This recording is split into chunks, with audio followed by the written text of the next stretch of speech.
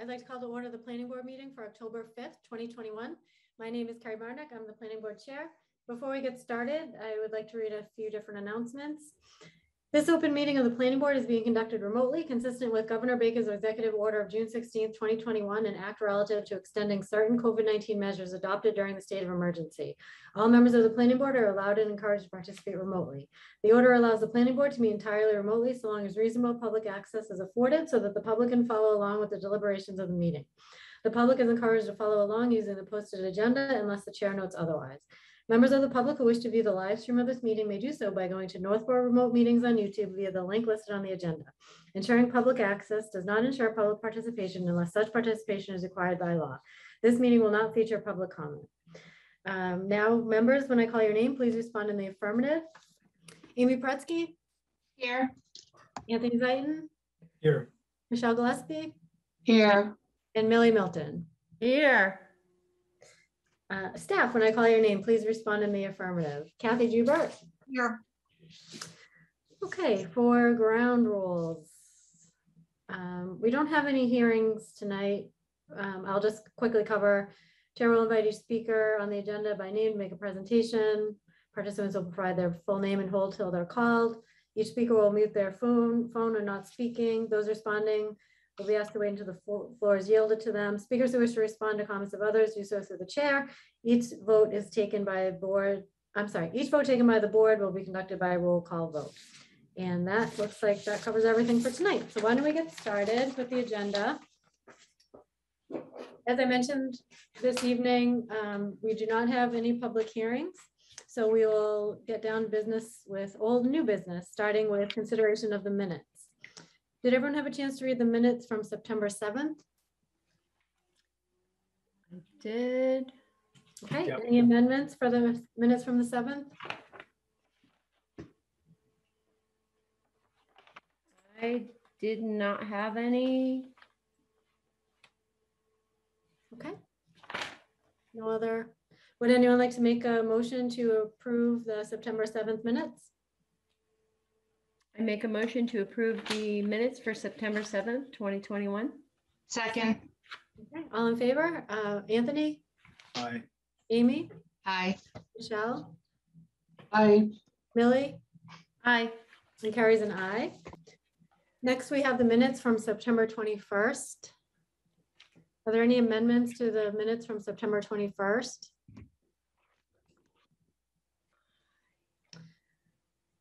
No. Okay, sorry. There was one suggestion from me down in the, I'm just going to bring my screen up here.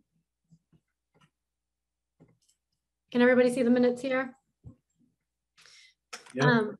This was the motion just to go into executive session, and we had quite a bit declared in here. I wondered if it would just be easier to copy and paste the exact bullets from the agenda and put them in here.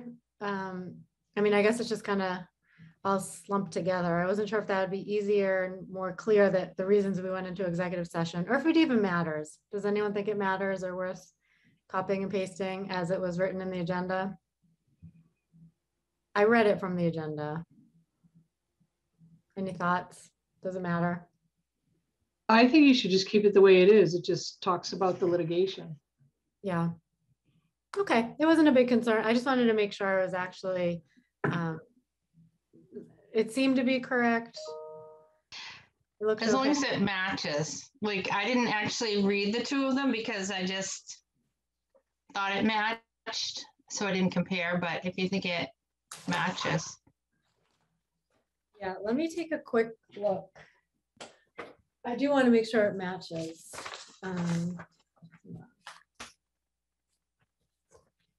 Are you questioning whether it matches what was said?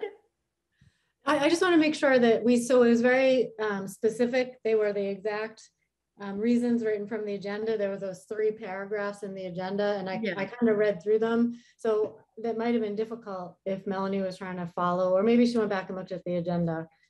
So I just wanted, oh, go ahead, Kathy. No, I was just going to say, I think you don't have to do that detail. I don't think, Carrie, because I think Melanie just, cut and pasted it from the agenda and just put it in. Oh, she did. Okay. but I can just double check that tomorrow. Okay, great. Then we don't have to go and check. No. All right, there are just a lot of numbers read, and I just want to make sure like the case numbers are the same and all of that. I didn't go back and look. So we just make sure. Okay, so pending that, I have nothing else unless anybody else does. Okay, is there a motion to accept the minutes from September 21st?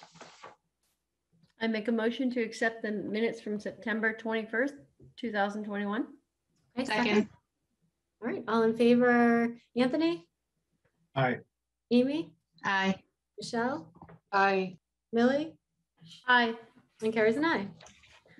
Okay, great. Next we have the rules and regs. We are talking about modifying the days required for an app between when everything's submitted for an application and the hearing.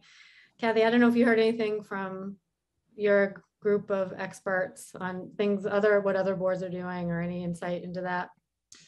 Sure.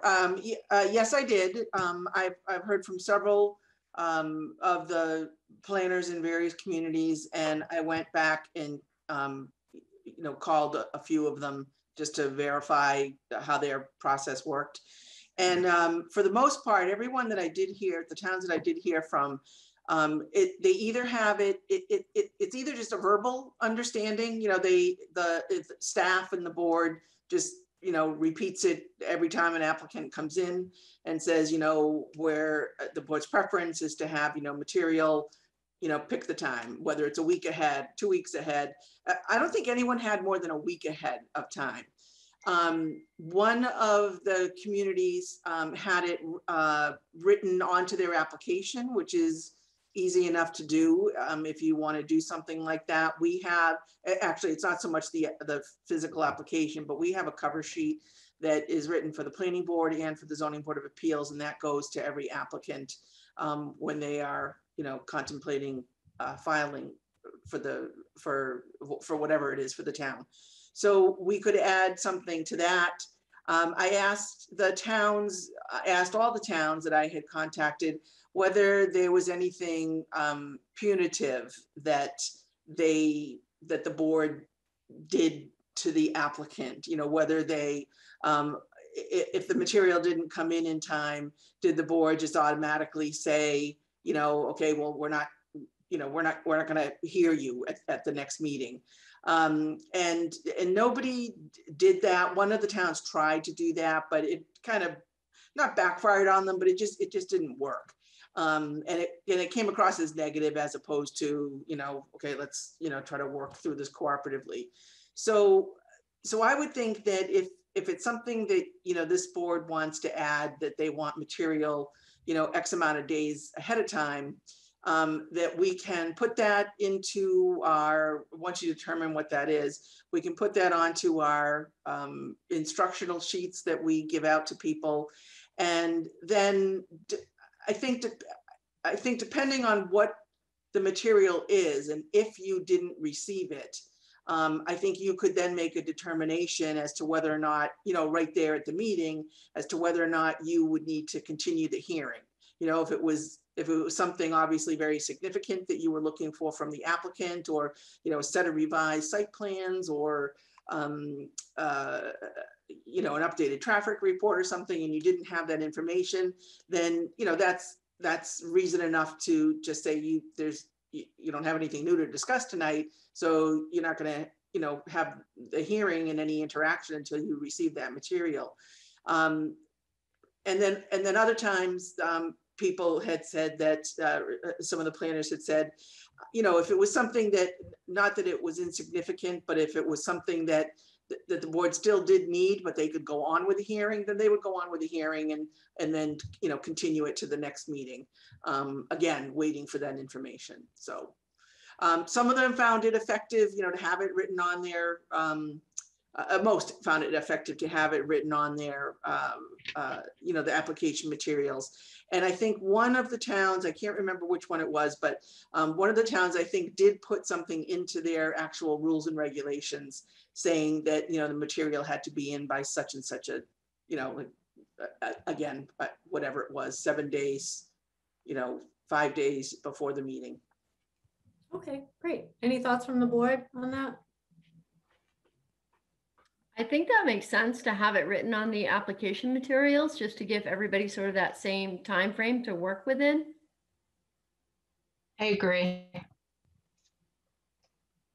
I agree. And I don't think that should be punitive either. So No. just writing it on there as a reminder, I don't think there should be any penalties. Anthony, any thoughts? Yeah, I said I agree with that, with what Millie said. Does it belong in the rules and regs or just the application?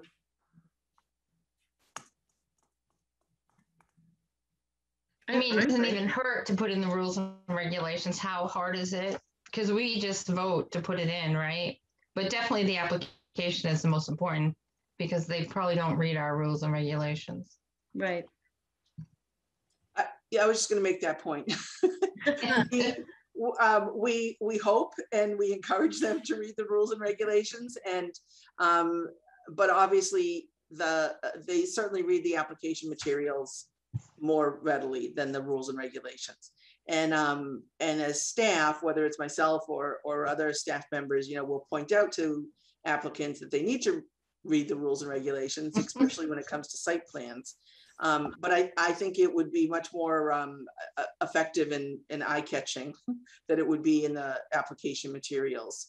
And if you just want to, tonight, pick whether it's 5 days, 7 days, 3 days, whatever it is that we want people to abide by, including staff. I think you had talked about staff on that.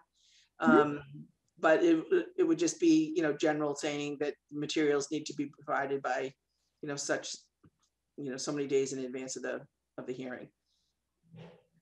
Okay, so for someone like Fred, who typically needs time to also respond to those materials, is there like that time frame we should work with as a starting point, or do you just want us to throw out dates? I mean, well, whatever it is that you're looking for. So if it's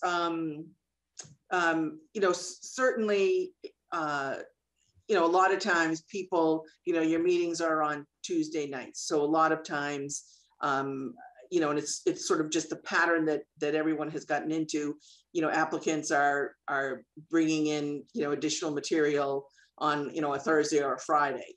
So, which means that staff really, especially if it's coming in on a Friday, staff's not looking at it until Monday. So, so if you want to incorporate or add in some time there for staff to be looking, to have a chance to review it and respond, and again, it's not going to be a perfect system, but I would think you'd want to be looking at maybe like 7 days in advance of the meeting. okay, any thoughts on that for timing? Sounds good to me. I would agree. I don't think that's unreasonable. Michelle, do you feel that way as well? No, I think that's good. I was suggesting 3 business days, which takes you up to Wednesday, which is just 6 days, prior, but 7 is the same, so. And Anthony, you as well? Yeah, I am for 7. Okay. And for me, I don't want it to be punitive, like using it as a way to not have someone have a chance to be heard, but I would like it to be there in the event that it's something significant where we need to be able to say, well, all right, we really need this information to make a decision here, so we'll have to hold. I don't think it's meant to. I just remember we had a time period where all these things are coming in, and sometimes it's the same day and we have multiple hearings, and staff is going crazy and we're going crazy, and it's just so hard to come with a straight head. No, I agree. So we'll start with 7 days. We'll work over the next couple of weeks of just adjusting, just amending the packet. Maybe, underline it, put it in red, but, so that people notice that it's something new. And then we'll go from there. And if it doesn't work, or we find out that we need more time or less time, then we can adjust. Okay, that sounds good. Any other thoughts on that? All right. Master Plan Implementation Committee, any updates for that one? We did meet again. So we met last Thursday. And Kathy couldn't get in, unfortunately. I think there were network problems all last week at the town. So, but we still met for like an hour and a half, and I thought it was a great discussion. Did you, Millie? Yeah, I did. Yeah. So we talked about recommendations, and we're going to get an updated recommendation list from Kathy. And we also talked about a mission statement. Mhm. But I think it was a great group of people. I thought we had a great discussion, but I I'm think excited. we meet again October 21st. Yep. And we'll have a new recommendation. Nice. There was one thing though I watched last night, and it might be too big for us, but I'll think about it, is last night Open Space actually went through all their recommendations. And because one of our homework assignments was to go through our recommendations and see what we've already done, what might be short-term that the planning board actually could get done, and to give the master plan implementation an update at our next meeting. And I watched Open Space last night, and I noticed that they did go through the checklist. So I was thinking maybe next meeting, we might want to think about doing that. I could just open up the implementation page and go through all the recommendations that have planning board in them. See if there are any that we can check off. I just thought that's a great idea. Okay. So how that happened was that when the Open Space Committee met last night, everyone received ahead of time, the Open Space Committee members, the master plan implementation, highlighted in what was the objective for the open space and trails. And then they went through it just to review that they were on task for their plans. If you remember the way the master plan is written, there's an ongoing, and then there's sometimes there's an immediate, but then there's a medium, you know, which is a 5 to 7 year out, and then there's long-term, which I explained to the for those not familiar with the master plan, so that nobody goes out to the public and thinks this is happening tomorrow, that it's all like scheduled out in years. You know, it could be a 5 to 7 year plan because of the cost that's involved. It could be a long-term plan. So that's what the master plan worked on over the course of, I think it was 1.5 years. And so certainly I think the board members should go back and look at what the planning board was given as appointments for. And for Millie, you'd probably go back as the Historical Society, want to work with Norm on that. Yep. Right. And then you make sure that you're sort of on your checklist. And I guess you could always go back and say, you know, we see something that's, you know, down on the 5 to 7, maybe needs to go up, accelerate it up a little bit higher. I mean, that could be, you know, a discussion you could have with the implementation committee. So that's how we did it. So I can make sure, you know, prior to the next meeting that, I mean, there's the link to the master plan, obviously on the planning's web, you know, planning department's webpage. But I can pull out the chapter, the implementation chapter for all of you. And just in-house, we can go through and highlight what is associated with the planning board, and then, you know, get that to you prior to your next meeting. Oh, great. Okay. Thanks. All right. Let's see. Before we get into bylaws, do we want to go over that A&R, Kathy? Sure. Let me.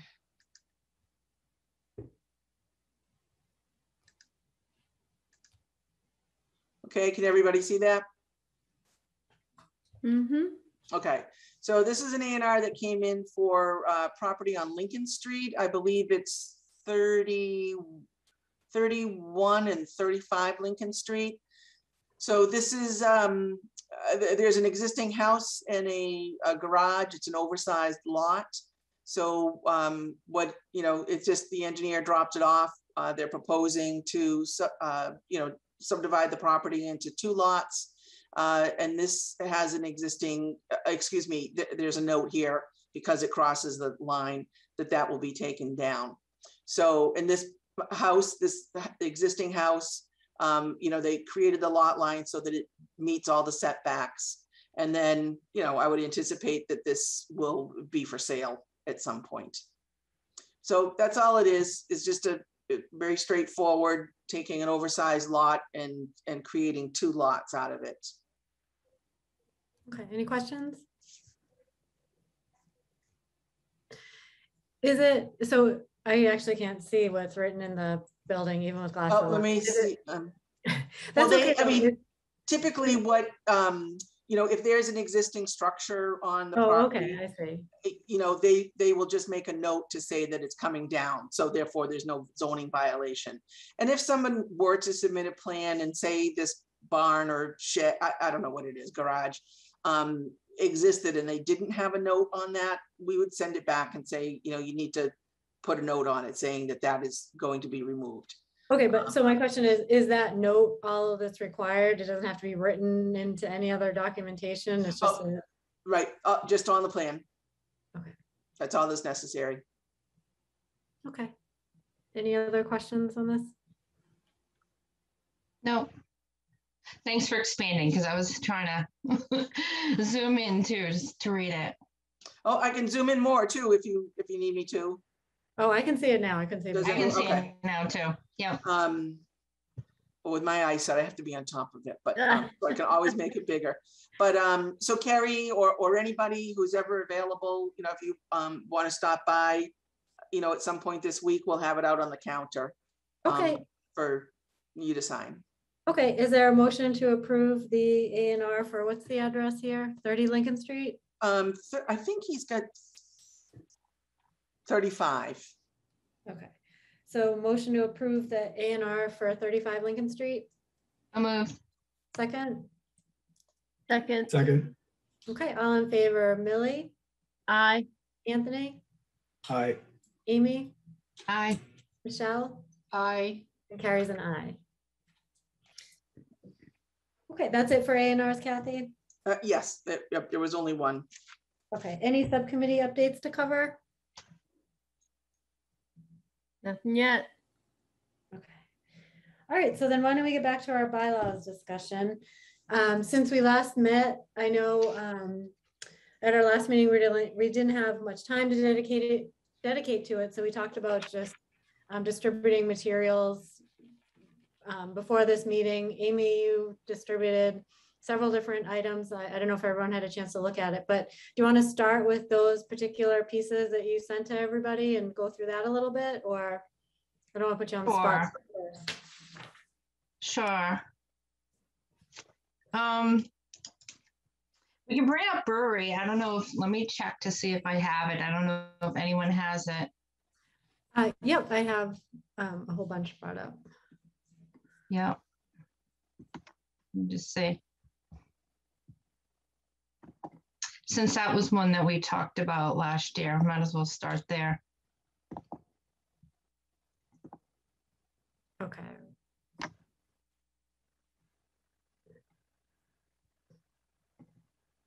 All right, do you want me to share my screen or you bring something? Sure. You can if you want. Okay. Close some screens. All right, here we go.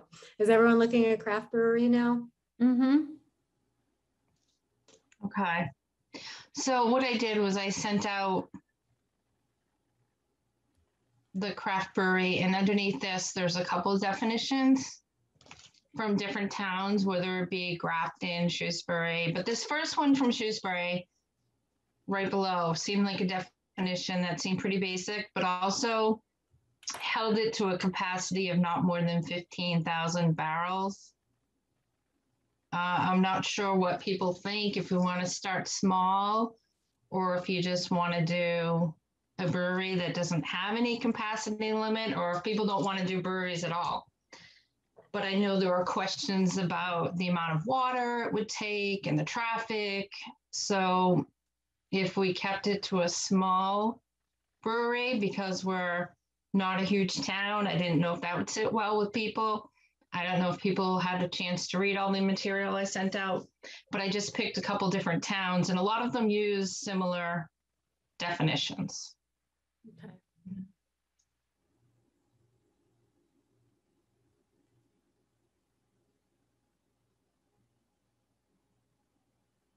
So that one too says microbrewery. It has the same thing with 15,000 barrels. I'm guessing that, and I haven't done any research on this, you know, until you know, I get some more direction as far as, you know, what you want to pursue for town meeting. But, you know, same as last year and this year, I'm assuming that 15,000 is somewhere either in, you know, some state regulation about this type of use, because just about every town uses that 15,000. So I don't know what, in fact, it kicks it, that, you know, if it stays under 15,000 or if it goes over, does something else happen if it goes over? You know, are different things needed from the state? I don't know at this point. Okay. Can you go back up to it, Carrie? Yeah, sure. It's the one Shrewsbury just started, and it also adds in that it includes a tap room and also a restaurant where you could serve some food and outdoor dining. So it seemed like it covered it all.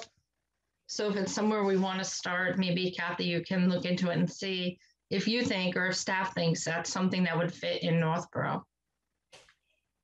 What are the notes?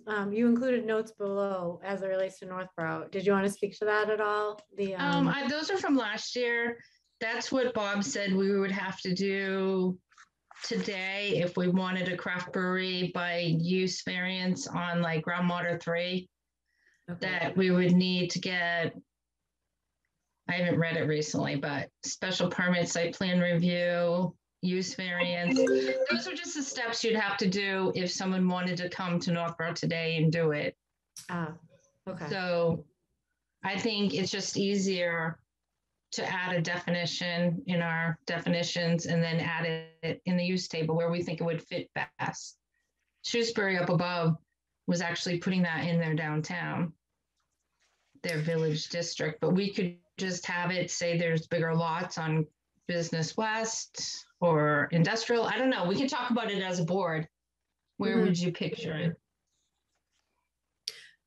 Okay, so let me ask the board, are we at a point where we want to take these bylaws and decide, do they go to the next level? Or maybe we decide, you know, not interested in the next level or needs more research?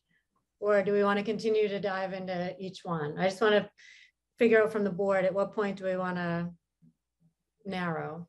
Any thoughts on that? I wonder if we do it bylaw by bylaw, or it's up to you. I feel like the brewery one we talked about a lot last year. So I think it's, if Kathy has to do some research, we should move it forward if people are interested. I think people were interested last year, but there are other bylaws that we haven't really talked about as much that maybe We need more information. Yeah. Okay. Is that a fair statement for the board? Do we want to start to whatever extent we can start to pass them through as going to the next phase? Are we ready to make some of those statements or not? Me, I think so. I'd be interested, I don't know if anybody knows what exactly a 15,000, is it 15,000 barrel? What that, I mean, are there any examples of what that would look like? There's plenty of breweries around here. If there could be some examples. That's a good idea. So I hear like a noise when you speak, Anthony. Do you guys hear that as well? Yes. Do you hear that, Anthony? Maybe to answer that question, either like one of us, or like I could call, or Kathy could call, like Cold Harbor is really small and it's in Westboro. You could ask how many barrels they brew a year. Mm-hmm. Or like Medusa's in downtown Hudson, like how many barrels do they produce a year? Just to get an idea of what 15,000 barrels is, because those seem like they fit in their downtowns or in a small area.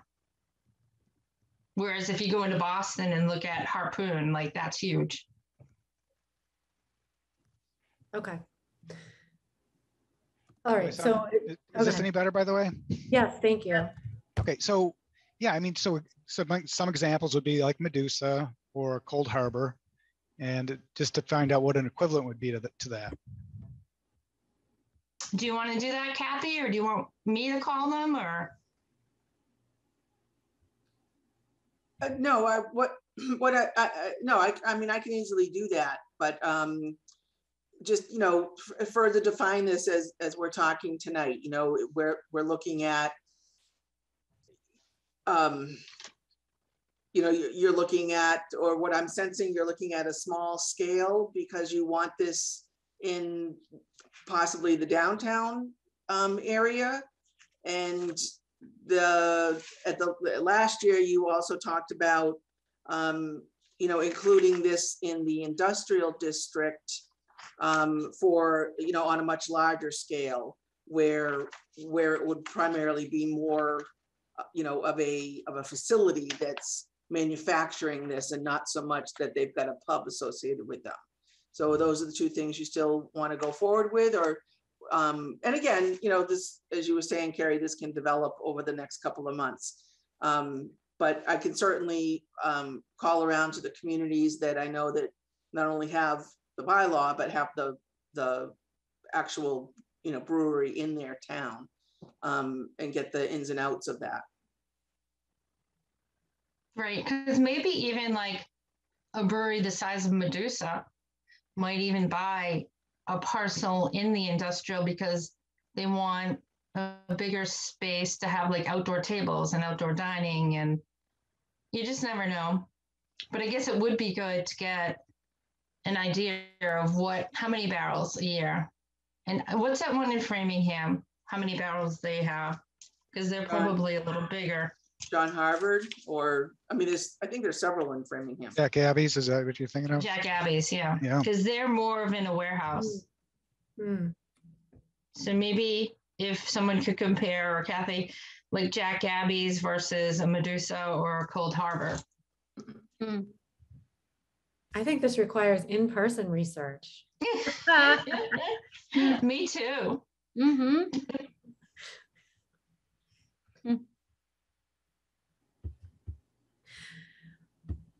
Okay, but Kathy, are you hoping that we narrow down the types we're looking at, like a brew pub versus a?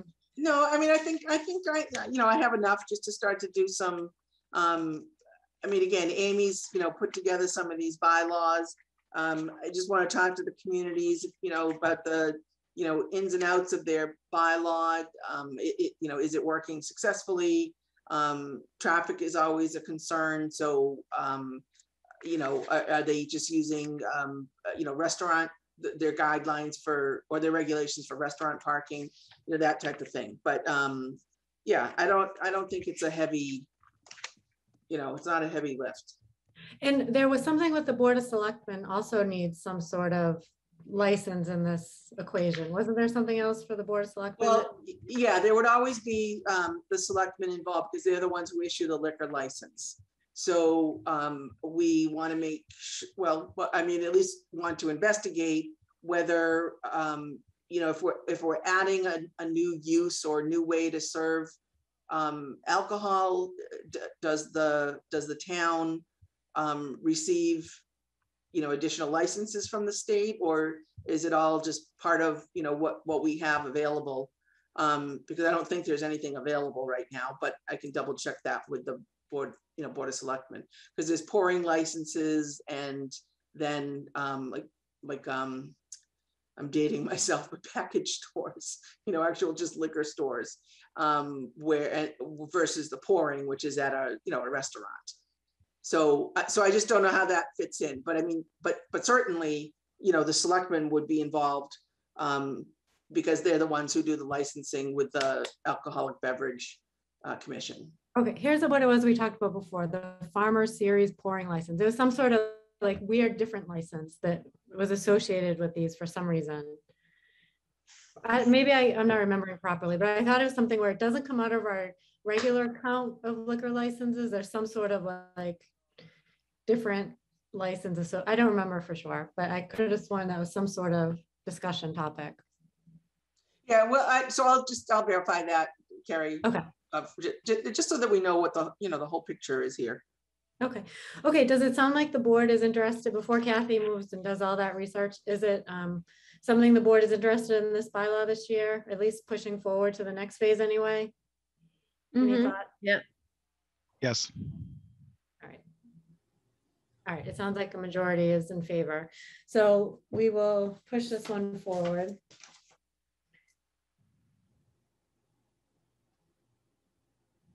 Okay.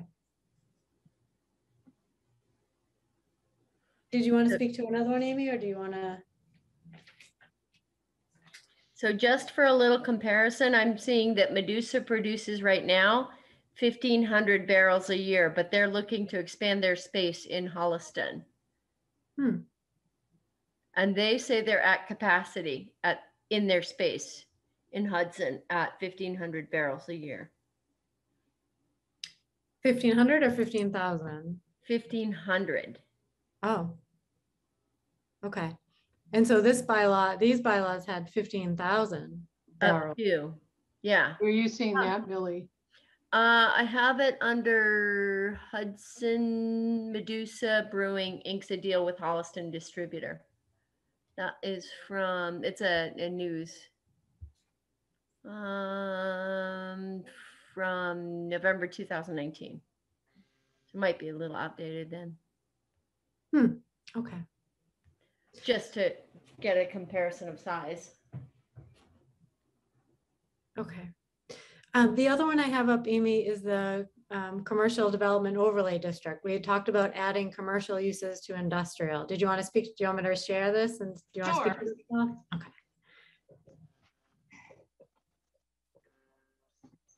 Okay. Can everybody see the major commercial development overlay district doc? Mm-hmm. Yes. Okay. So I just did that yesterday and sent it out yesterday because we've talked, I think we talked last year, we talked this year. There were a lot of, we talked about, are there any uses that could be allowed in industrial, because our industrial list is so small. And there are sometimes complaints about certain industrial uses. So we thought, well, what's a better use that maybe we could add to the industrial? So then applicants would come in and have a better selection. Mm-hmm. And so I just went in and I used the overlay that we already have, and I tried to change it to make it into a commercial overlay for the other zones. But it was just really an overall idea of what we could do, because there's two ways to do it. You could also just add certain uses in by just going to the use table and updating that. Maybe that's better than an overlay, or maybe this overlay is only good on like Barefoot Road and not all the different industrial zones. It was just an idea that there are two ways of doing it. And maybe the board has a feeling that they don't want to add commercial uses in industrial. I guess I just wanted to see, we've talked about it a little bit, so I just kind of kickstarted it.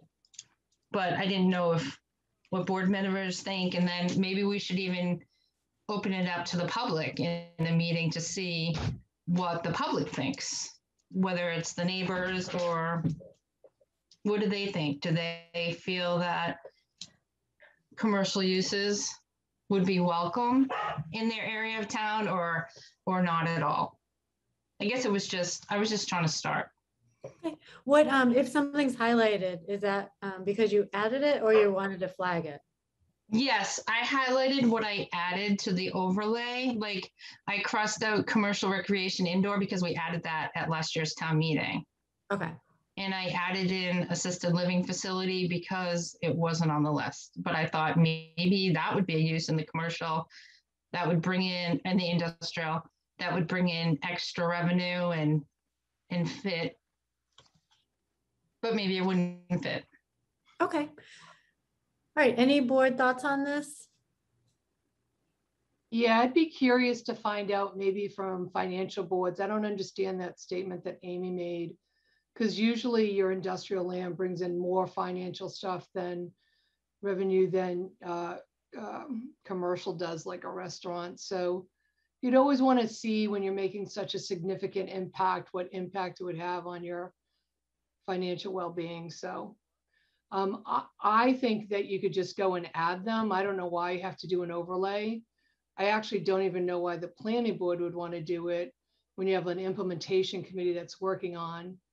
And I get, the public will come and give input to this, but you also, Amy, want to bring in other boards and committees that have always worked along years alongside of us when we do overlays. So, I think you sort of maybe want to look at, are there other industrial uses that are not included in our industrial use table? And then look at, it just seems pretty limiting. I cannot see a deli shop at the value of industrial land ever opening up down there, but maybe if you had some sort of mixed use. But I just took the other overlay as a example. What other overlay? This is the major commercial overlay where Wegmans is. But that was designed specifically for Wegmans. Right, that's why I took so are you this suggesting one. like another Wegmans mall should be up on Bartlett Street? No, this was just to get an idea of an overlay and to bring it out to the board. In my email, it said if we wanted to add commercial uses to an industrial zone, we could either do it through an overlay or through updating the use table. So this was just an example. It wasn't, I just wanted to bring it up for conversation today. Yeah, I think you want to be pretty clear with the public that the commercial overlay at Wegmans was specifically designed for that shopping mall. And unless you're suggesting that you want another shopping mall the size of Wegmans to be over on Bartlett Street, that's why that overlay was designed that way. I'm not sure if you were on the board at the time. No, I wasn't. That's why I was just, it was an idea, but I didn't say that we had to do it. Okay. And this, when I read through the overlay, it just talks about uses to add. And then in the second part, by special permit is where you could add more than one use. But the very top was permitted and it was like one item. But that's okay. Like, this is a board discussion. If it's probably easier to just add them by the use table, then I totally agree. This was just sent out as an idea because we had talked about it. Other thoughts on adding commercial uses, either if that's done or how that's done? I think I would be more in line with adding it as uses rather than an overlay, because I think an overlay may have a much different impact. Mm-hmm. Yeah, I'd agree. I would like to continue to pursue this. I would be interested to understand the differences in what square foot in industrial brings in tax revenue as opposed to, say, a restaurant or a hotel. I don't know if that's something we can figure out.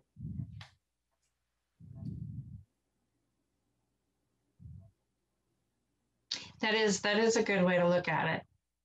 For like 60,000 square feet of property, if you put the different things. But the hard thing is with industrial, I think a hotel would bring in a lot more revenue than like a contractor yard. Like, they're all so different. And I also think a business office park would bring in more than a warehouse. But maybe there is a way to get what the tax revenue is if you built a 100,000 square foot office park versus warehouse versus, I don't know. I don't know if that's too much to ask. So Kathy, question about the overlay component. And I really don't have a strong feeling either way, which way we would go, but is the purpose of the overlay to then get something in return? Or what would be an instance where it would make an overlay would bring some sort of benefit that adding to the use table would not? Well, sometimes you want to use an overlay as a way you want to maintain what the original zoning is. So you let's just use this as an example, and I'll give you some thoughts I have on it after this. But using the Southwest corridor, okay. What you have is a lot of land that is still zoned industrial there. So if you wanted to say, if you wanted to maintain that, yeah, we want to have a mix there. We want it to be, you know, commercial and industrial, which I don't necessarily know is such a great idea because it's such different markets and tenants and traffic and customers, because you're mixing, you know, something that is customer friendly versus something that is a warehouse or an R&D facility where, you know, a lot of activity is happening there during the day, you know, a 9 to 5 type of thing. And then people that live around it love the fact that, you know, it's done when, you know, 5 o'clock comes and it's not there on Saturday and Sunday, or the you know, the side effects sort of a you know, something that's opened, you know, 7 days a week. Whereas with commercial, you know, property, and there's all sorts of commercial property. I mean, there's anything from, you know, something that's very small, you know, a restaurant use, all the way up to, as you were, you know, someone was talking about, you know, assisted living facilities, which is actually considered residential, but, you know, a hotel, some sort of, you know, sports complex, or, but the purpose of the overlay, or one of the purposes of an overlay, is that you want to retain your zoning, you know, underneath, so to speak. So in this particular instance, looking at Southwest, you know, the decision was made at that time that the boards wanted to maintain that land as industrial. I think a lot of it had to do with looking at, you know, some of the existing uses, such as the sand and gravel pit. But if you didn't do an overlay, you know, one of the things that you might want to look at is, well, should we rezone that? And again, just looking at the Southwest area, you know, does it make sense to rezone all of that industrial land? And it may very well make sense that land should be rezoned, and then sort of properly rezoned as to how you want to see that as a community grow. So that's why you would use an overlay district, is you want to retain what's underneath. So you want to give people the option. They can either do what's as of right, or you put an overlay district. In this particular case, the major commercial overlay district, some uses are allowed by right, and then some uses are allowed by special permit.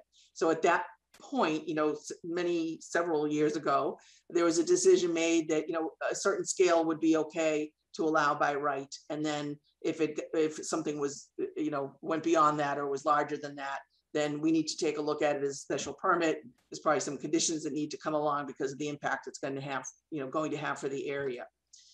I think in general, I think this is a good conversation and a good start to talk about, you know, do you want to, as a community, do you want to encourage other uses, whether it's more industrial type uses, or do you want to introduce some sort of commercial into the industrial districts?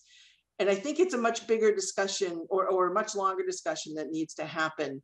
And I think you really, my advice, my opinion is that you really should wait till this implementation committee, the master plan implementation committee, you know, gets going. They've had 2 meetings in 1 month. I mean, they're really just getting to know each other. One of their first assignments, just as an example, I mean, again, Millie and Amy are part of the implementation committee, but one of the first assignments was to take a look at everything that's been listed in the implementation chapter and rank those, bring those forward as a committee. We're going to discuss that in greater detail at the October 21st meeting, but I can tell you right off the bat, downtown is one of the ones that came up. There is no one talking about industrial development right now on the master plan implementation committee.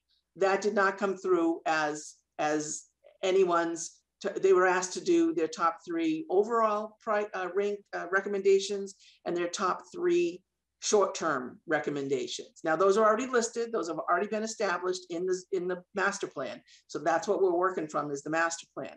So already what has happened or what has risen to the surface is the downtown, which is no surprise, and there's other topics.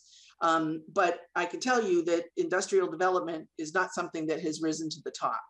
So I do not think that it's necessarily a wise move at this point to make any decisions and bring zoning forward at this year's town meeting about making, you know, large scale changes without seeing what the implementation committee is going to come up with and suggest. They're eventually going to, you know, feed out, you know, sort of go back to all of the boards and say, you know, these are the top 3 priorities that we've all agreed on, the top 3 recommendations. And, you know, one of them might involve the planning board. One of them might involve DPW. One of them might involve, you know, the historical commission. So those are the 3 things that all of these boards should be working on together. So my question would just be, if industrial development doesn't rise to the top, then it's going to be a long time before they get to this. And in the meantime, if we have something like the sand and gravel company sell their land, we don't have anything but industrial there. So would we? No, you have the major commercial overlay district. Oh, it does hit that area? Yes. It hits that far? Yeah. Okay, that's good. Yeah. So just as a specific example for that, Carrie, I mean, that is right. Something that, you know, everyone is very well aware of. You know, for probably 20 years, I keep hearing, oh, in 5 years we'll be so, and they're still going strong. But that does exist. And I'm not saying that just because or that the final determination is now up to the implementation committee, but, you know, we've paid a lot of money and gone through a lot of meetings to get that master plan together. And out of it has come the implementation committee. And, you know, they need to do they need to be able to do their job. True, but we need to be able to do our job. And if we can't wait until industrial development comes to the top of the list, because I just don't think it will. I think that downtown should be the focus, economic development, sidewalks, all these other things that should be the focus. Mike, I mean, it's a very valid point you're making. You know, do we need to rezone something? Do we want to do anything big? Maybe not, but can we do little things that just help us? Like, are there interim changes we could make or the board wants to make? I have no idea. But I do think that I don't want master plan to be our be all end all, because we have been waiting. I've been hearing this since I first joined the board, that we're waiting for master plan, and we're going to be continuing to wait. A lot of ships might sail in that interim period that I worry about a little bit. So that's just my concern with that. I don't know how other board members feel in general. Are there steps we can take in the interim? What do we do? Yeah, I don't think, I mean, just to sort of close out my comments, Carrie, and for the rest of the board, I'm not saying that, you know, that you don't, you know, look at zoning, you know, you woohoo, you got 3 years off, you know, while you wait for the implementation committee. But it's just, you know, it's a big undertaking. And I mean, and the town should be very proud of themselves for having this implementation committee and going forward with it, because a lot of times, I mean, communities will put together a master plan and then nothing happens with it, you know, because it's just handed out to everybody. And, you know, and Northborough took the next step to say, you know what, no, we want to implement this. We don't want it just to be sitting there. So we need to give it that time. I mean, it's, you know, and time is what it takes. And again, they've met, they're meeting, they've got a schedule for the next 5 months. And I think you'll be hearing a lot from the implementation committee. Okay, that's a good point. Okay, thoughts on how that impacts this or what we want to do next? After everything I just heard, I do agree. The overlay may be too major to do, and an overall change is probably too major, but I do think we stay open if there's a use, like just how last year we did it, indoor recreation, because a lot of towns were doing, you know, the indoor soccer, the teamworks, the 4 kicks, all the little things. So last year we did add indoor recreation to industrial. I guess if there is a use that other towns have in their industrial, or our residents come forth and they want to see in our industrial, then we can look at it that way. After learning more about the overlay, in my opinion, that we probably shouldn't go that way right now. Okay. Other thoughts? So maybe what we can do is think about if we were to look at it for similar to what we did last year, if there are commercial uses. And then I guess the brewery will be a wild card as well, if that's allowed in industrial, and also what other districts, whatever other districts that would go in. Maybe as a board action, just going through the use table and looking at anything like Amy did last year. Was that the year before? I think it was 2 years ago. No, that was last year. Now I can't remember. In any case, you know, if we had empty warehouses, are there any good uses that would work? Or if we had the space or the land went for sale, any other uses that would just open it up a little bit? I think the original, Anthony, I think you originally put out there opening up commercial uses, but I don't know if you had anything specific in mind at that time. Did you have anything specific in mind? I don't have anything specific, and I still don't. I think that there's a lot of good ideas, and I think it does make sense to look at the use table. I'm not certain exactly what the right things would be. Okay. All right, so for this one, why don't, if the board takes time to just look at the use table and maybe think about any uses that would work, or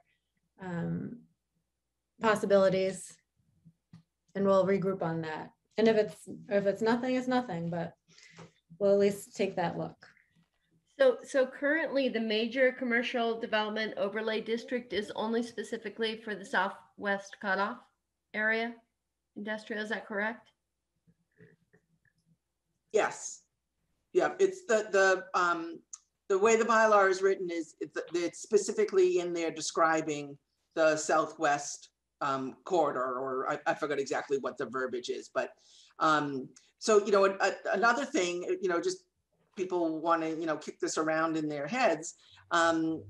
You know, Amy, like she said, she, you know, started, you know, this is a starting point. You know, she put this together yesterday. I mean, one of the things you might want to look at in the bigger picture is, well, maybe it's not so much that that you need to come up with a new bylaw, but you might want to just look at, okay, what does the major commercial overlay district say? And maybe that bylaw just today, how it's written, is applicable for the other industrial areas. You know, we have 3 industrial areas in town.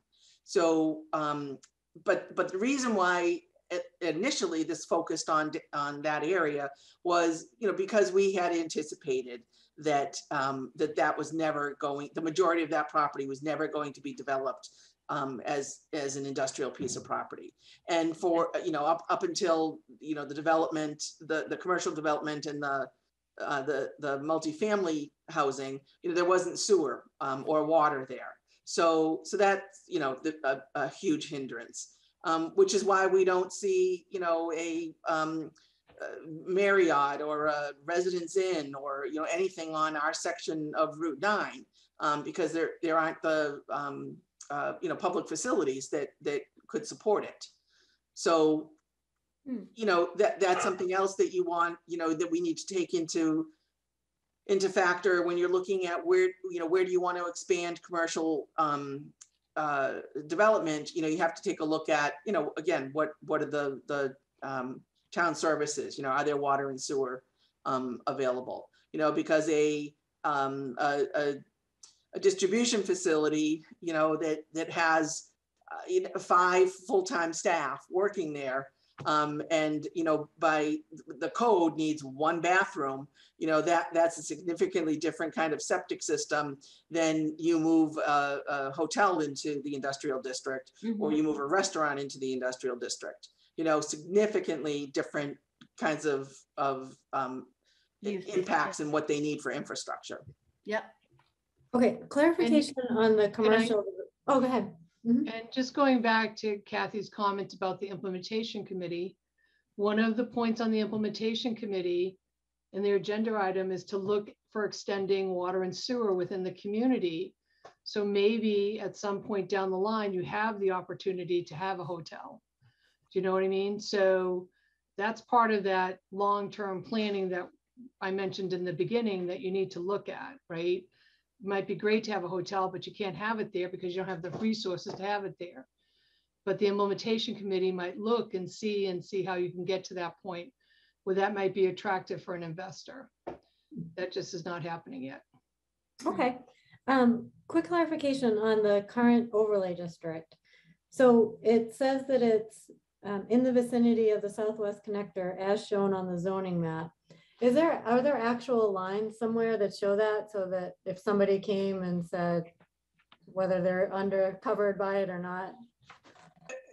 No, there wasn't any. With an overlay district, you don't physically show it.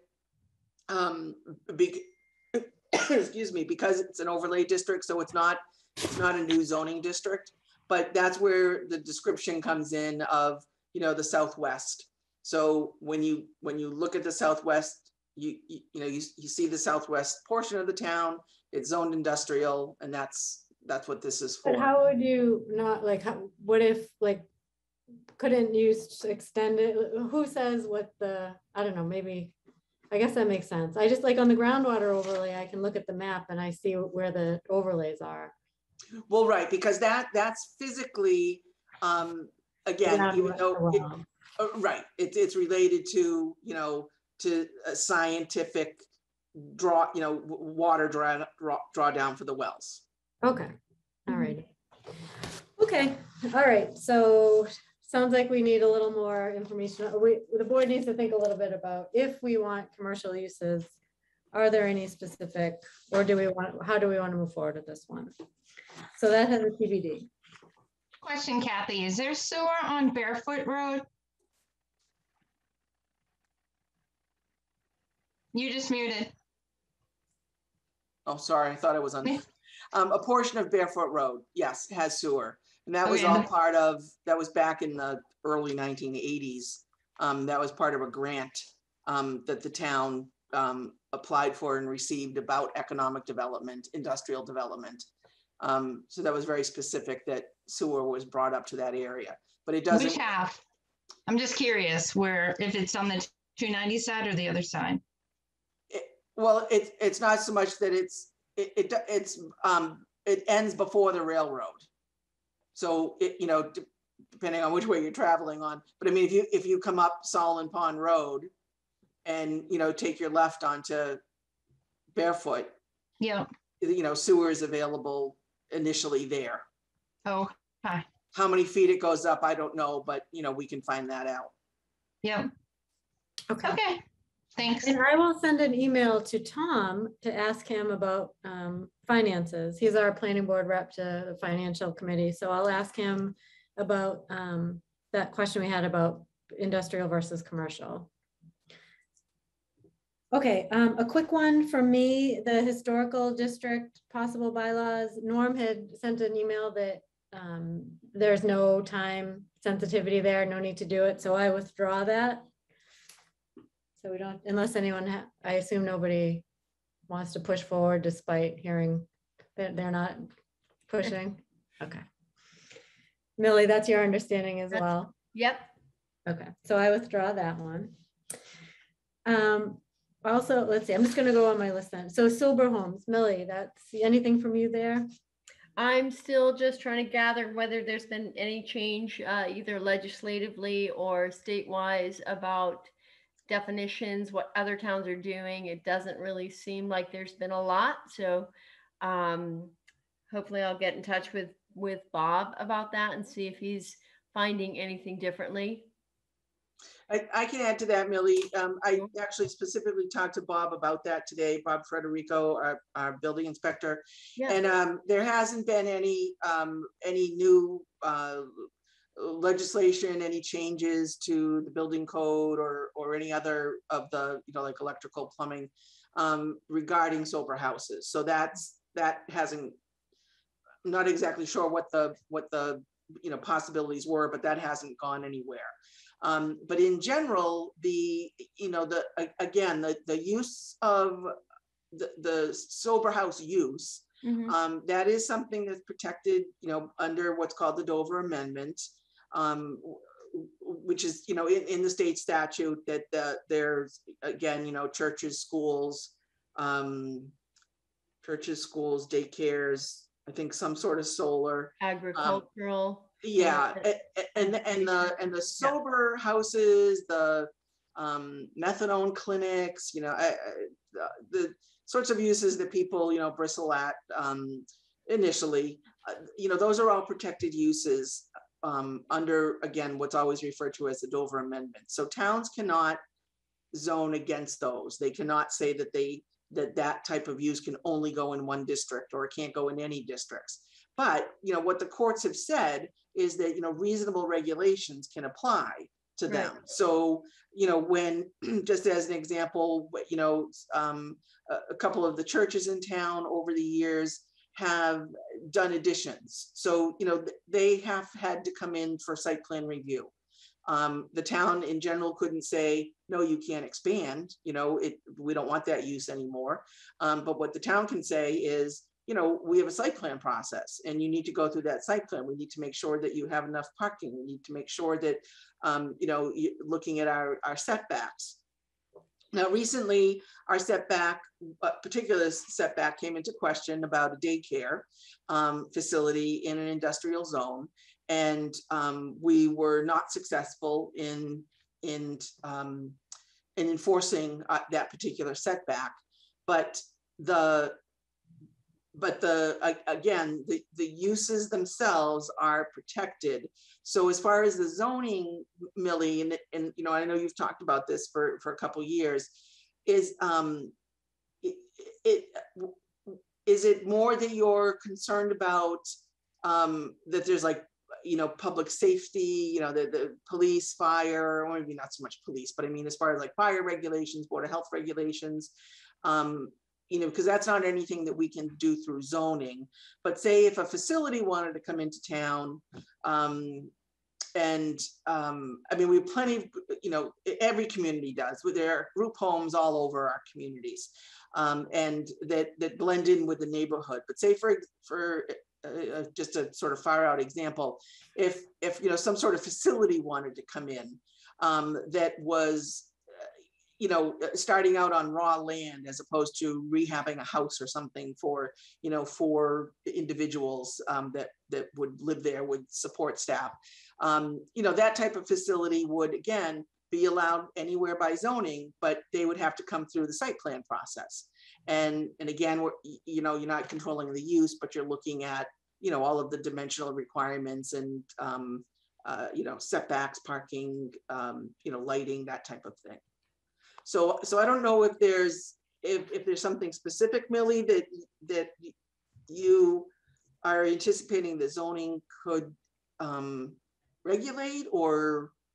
I honestly think, Kathy, it's more of the maybe a bylaw regulation, not as much zoning as you say that it really can be put up anywhere, but looking at what the safety, features could be, and the fact that these houses oftentimes have no oversight, no state regulation or certification is of concern. And I think that, to have some writing in place that might help people who want to start one or be involved or become under the care of one, there's an expectation of public safety for the tenants, but also for the town, just as you would maybe in any type of lodging or group home situation, whether it's a halfway house, or even something that comes to mind is something like a fraternity or sorority, where you have multiple non-family members living in a large group arrangement, that you just want to have some idea of how things are going and who they answer to if you want to have that be managed. Safety is obviously, I think, a big thing. Mm-hmm. So Board do of they, Health, I don't know if Board of Health gets involved. Obviously fire department. so Kathy, are you saying even if a sober home comes in, they are already subject to site plan review or not even site plan review? Well, if it depends on how one of these facilities, you know, I mean, just in general, I'll just refer to them as a group home. And I honestly don't even know if that's a correct terminology anymore. But a lot of time group homes, like the agency will purchase, you know, a single family home in an existing neighborhood. And so that wouldn't go through site plan. You know, they're you know, they're just moving into an existing home and they happen to have, you know, again, you know, 4 as an example, you know, 4 unrelated adults living there, but, you know, but they are supervised and they're staffed there 24 hours a day. So something like that, you know, moving into just a home or building a home, you know, in town specifically for that purpose, you know, that wouldn't come through site plan. But and I'm going to use the term facility for lack of a better word, but if a facility, say that was, you know, housing, you know, 20 people, 30 people, there's a facility up on Whitney Street, right on the sort of corner of Whitney Street and Whitney Ave. And there are multiple people there. They don't live there, but it's an educational facility for I don't know what the affliction is. I don't remember actually, but that was an allowed. You know, they were allowed to go there. They chose an industrial zone, but we had them go through site plan. You know, it was a brand new building, needed parking, needed van drop off areas, that type of thing. So that went through site plan. But if someone is just and a lot of times these agencies are on a much smaller scale, where they're either, you know, building a house or buying an existing house, that doesn't go through site plan. Right. Exactly. Hmm. So Kathy, if I'm correct, the property on Main Street that is a large group home did not go through any site plan approval by any boards in town. Is that correct? I'm not aware of there's a group home on Main Street. I thought that's what was happening on the Main Street across from, I'm trying to think of where it is. It's down towards where they cleared down towards Marlborough Savings Bank. It's on the St. Mary side. Oh, okay, on West Main Street. All that I'm aware of so far there is that they brought an A&R to the, you know, to the board. The A&R was signed because they developed, or they divided it into 2 properties. So it's 2 lots. So I don't know that they've even applied for building permits or who it is. Right. I honestly don't know. Right. So you see group homes across not even only our community, but other communities, and they actually don't go before the boards. Right. It's this. They are a protected class, and the state understands that, and they must have some guidelines they have to go through, because you do see things that changing. You see ramps put in, or different types of things happening to a house to adhere to whoever the tenants are within the house. I would think that maybe because of Millie, you might have a concern about this. There is a facility that's down, I forget where the Westboro courthouse is, in Westboro. You know, you could certainly check with that facility there. That's considered to be a drug treatment center, you know? Yeah, I think if it's the one I'm thinking of, that Spectrum. Yes. And I believe that that's considered a halfway house, which is a little bit different than a sober home. Yeah. So those places are regulated, and they're covered by insurance and things like that. So they do have regulations versus a sober home, which is oftentimes where people have to go after their insurance covers their rehab and their progress. So what happens is people end up going into these more extended care options because they're physically, they've rehabilitated and they're recovered to some degree, but mentally, emotionally, psychologically, they're not prepared to go out into the normal, not normal, but the regular world. So these types of homes oftentimes aren't really defined as a halfway house or a treatment facility. Oftentimes they're not getting really any treatment any longer.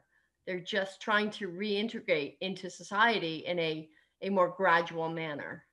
But as Kathy indicated, they must be a protected class, because Kathy, didn't you say, are they on the protected class list? They So are. they must in Yeah. some form need to fulfill guidelines with regards to fire safety, having smoke detectors in the house or whatever like that. I mean, that's just state, or you know, the police departments or Board of Health. I mean, certainly I would think somebody who has had a complaint, they could call the departments and issue a complaint of their concerns. They I just are, don't know what my Yeah. concern is as a board is, what are you going to do for zoning of it, right? So are you just going to do new construction of it? Or are you going to do an existing home, which is maybe what you're seeing now, where they're going into existing homes and just, you know, doing something within an existing home? And then if you do, are you just going to be rejected by the Attorney General's office, even if it goes at town meeting?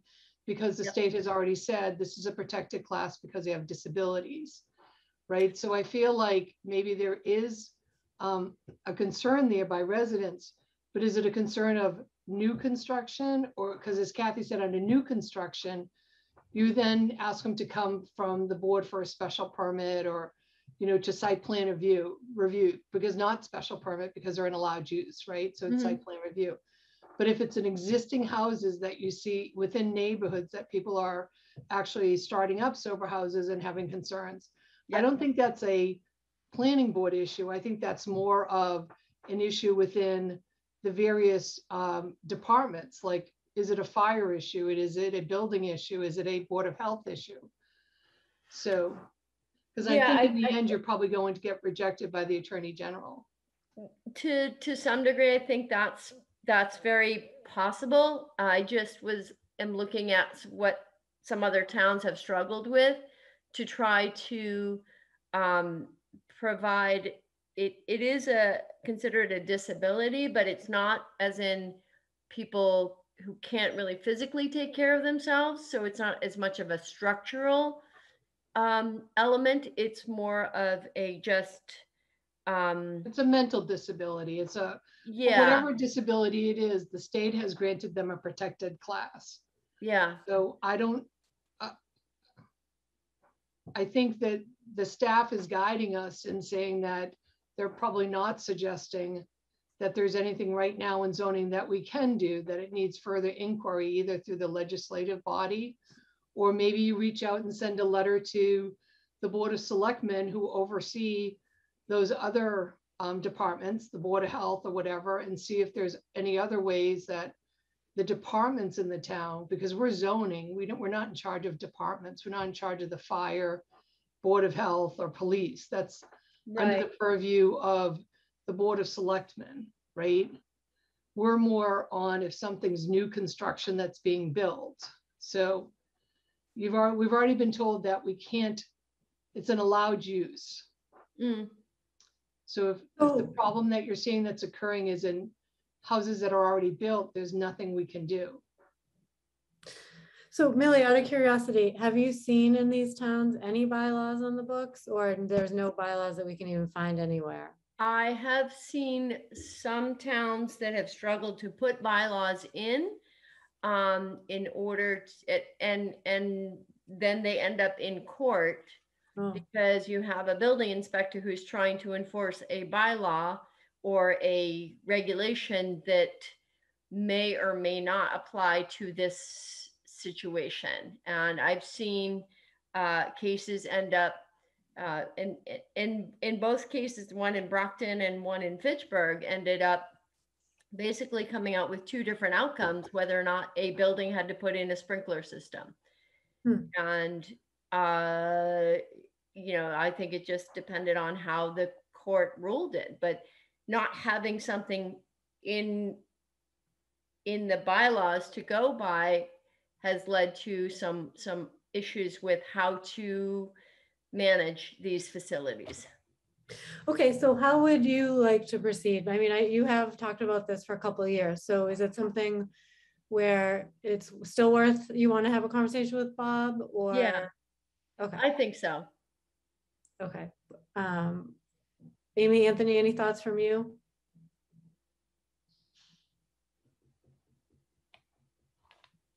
I don't. I don't know enough about it, but do you Yeah. think we could get Bob at a future meeting, whether it be like our next meeting or mid-November, maybe mid-November, so we can ask him the questions we have with the bylaws if we have some questions? Yeah. Is I that mean, something like Kathy, do we have to email Bob and request his presence at the meeting? Or is it something you could ask him if you would join us?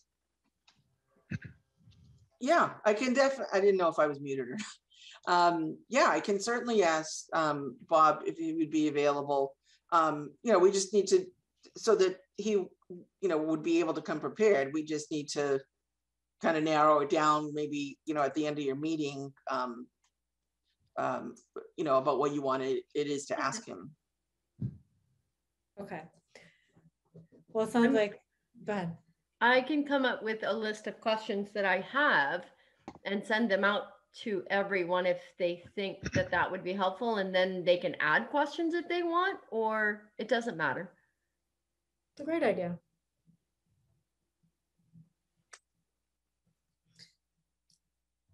Okay. So Millie has questions. We just want to hear from Bob on this, and then we can settle on that one. So we have a TBD, another TBD. Okay.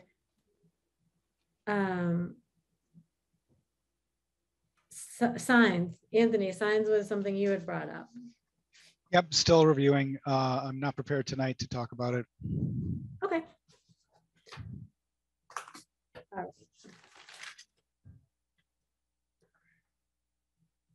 Carrie, I know one of the things on the list is the Ridge Road property.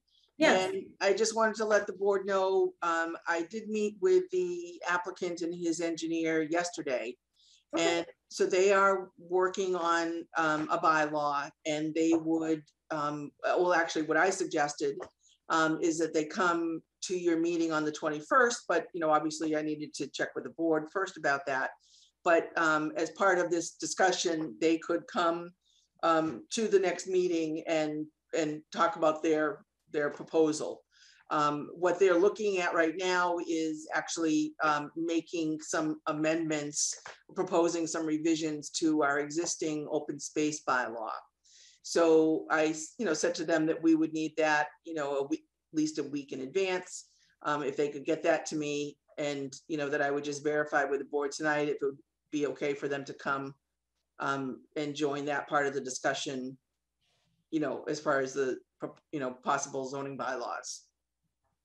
Okay. Is that something the board's agreeable to? Are they still, Kathy? Yeah. Are they still not agreeing to the preliminary subdivision plan? Well, we actually didn't talk about the preliminary subdivision plan. We were more talking about their revisions that they would like to make to one of our existing bylaws. So I honestly couldn't tell you right now, Michelle, whether that, I want to see their proposal. But I honestly don't remember right now if that existing particular bylaw, calls for that yield plan. So that's, I consider that still on the table for sure. Whether that's something. What bylaw are they going after? They're looking at, hold on just one second. I think it's increasing the number of buildings. Yeah, in our existing bylaw, there's a bylaw called the Open Space Residential Design. And I believe that that's the one that they're looking at. So as soon as I receive some information from them, I'll certainly share that with everybody.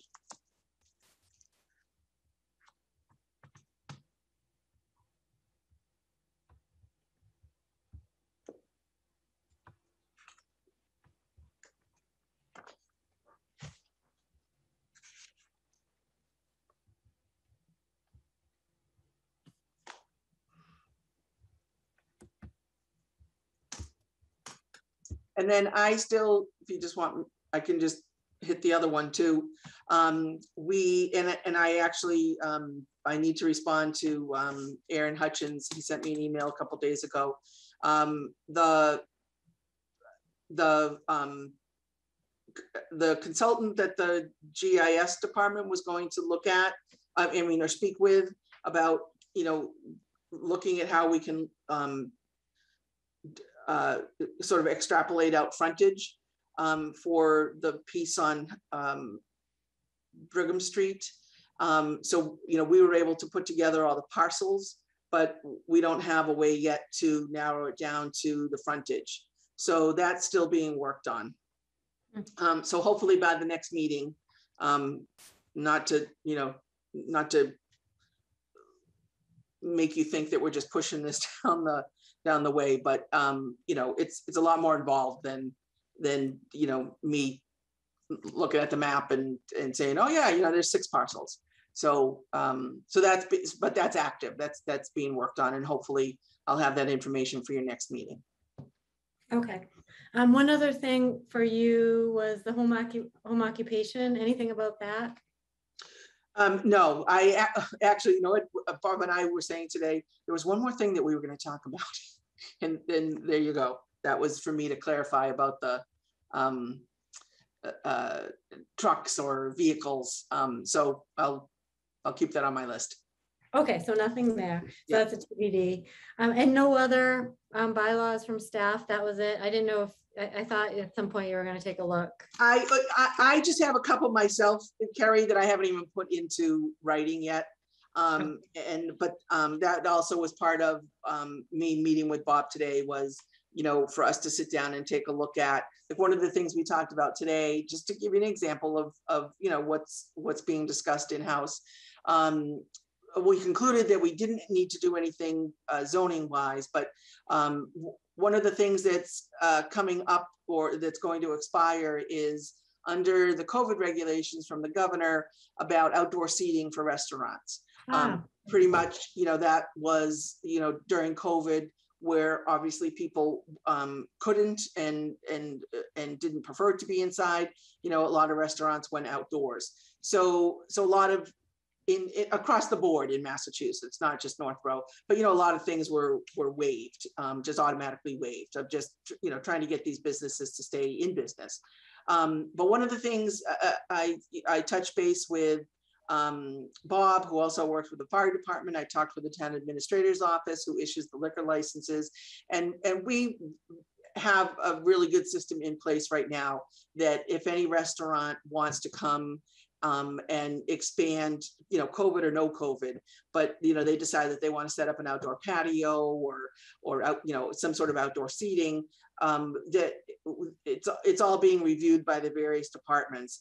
And then if in fact, down the line, someone wants to do that and it involves like parking change, or they need to expand their parking, or changing well, actually, it's because mostly they're moving into parking areas. That would be something that automatically would come to the planning board now, today, yesterday, tomorrow, through the site plan review process. So we determined that there's not anything that we need to do with our zoning to address outdoor dining. So it's already taken care of by other departments that have to look at that again, regardless of COVID. Okay. So that's just one example where things we're talking about in our existing bylaw, do we need to do something to it? The ones that I have so far are just really, I'm not even going to bore you tonight. I'll put them together, but it's literally simple changes.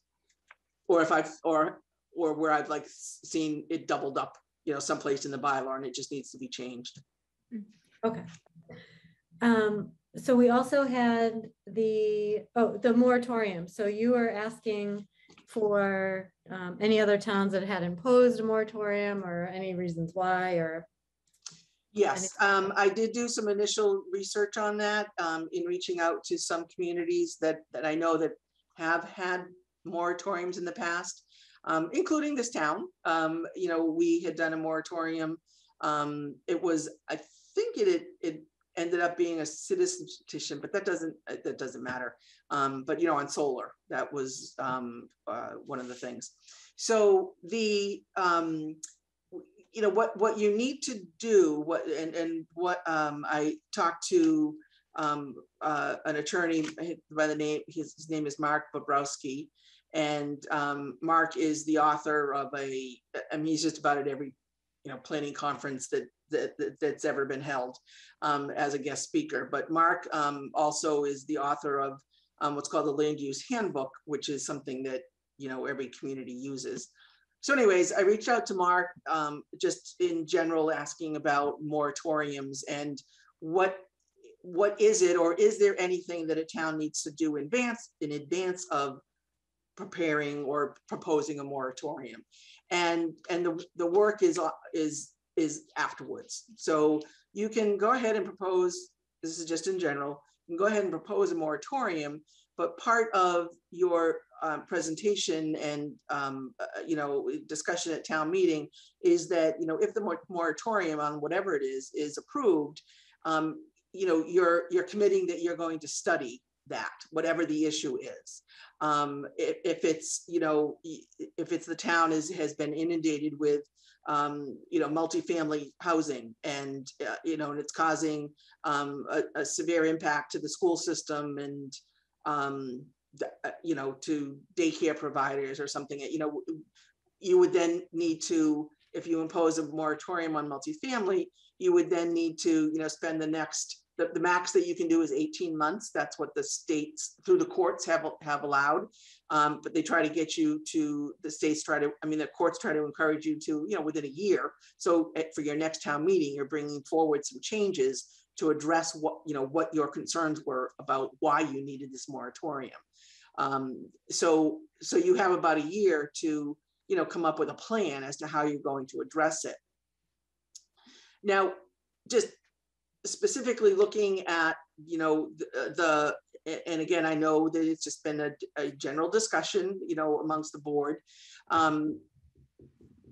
Again, I go back to the master plan. We created a master plan. The board adopted the master plan. We now have an implementation committee, and to then now say in the middle of that process, you know, we think that we need a moratorium on a particular kind of development is really contrary to, you know, this whole master planning process. So it might again be something that you want to talk to the implementation committee about, and also talk to other boards about, you know, particularly the Board of Selectmen, if you know, if people have all of these concerns that you know, we don't want to see temporarily, you know, growth in the industrial districts, or what kind of growth do you want to see in the industrial districts? So even though you don't need to do a study beforehand, you know, obviously you have to have that, you know, multiple discussions about why it is that you want that moratorium, and then what you think that moratorium is going to accomplish, you know, and then what are we going to do during that moratorium period? Okay, so there are two moving pieces with this district. One, we talked about the moratorium, and then also we talked about definitions. That was the second piece of that. Yeah, so I guess, okay. No, I was just gonna say, yeah, Amy had brought some of those definitions. Oh, that's right, Amy, you had sent from Sutton. They had some different definitions that you provided with the board. So we have two different components here. It's just thoughts from the board on what makes the best sense for, you know, is it a moratorium? Is it the definitions? Is it both? Is it neither? Any thoughts from the board?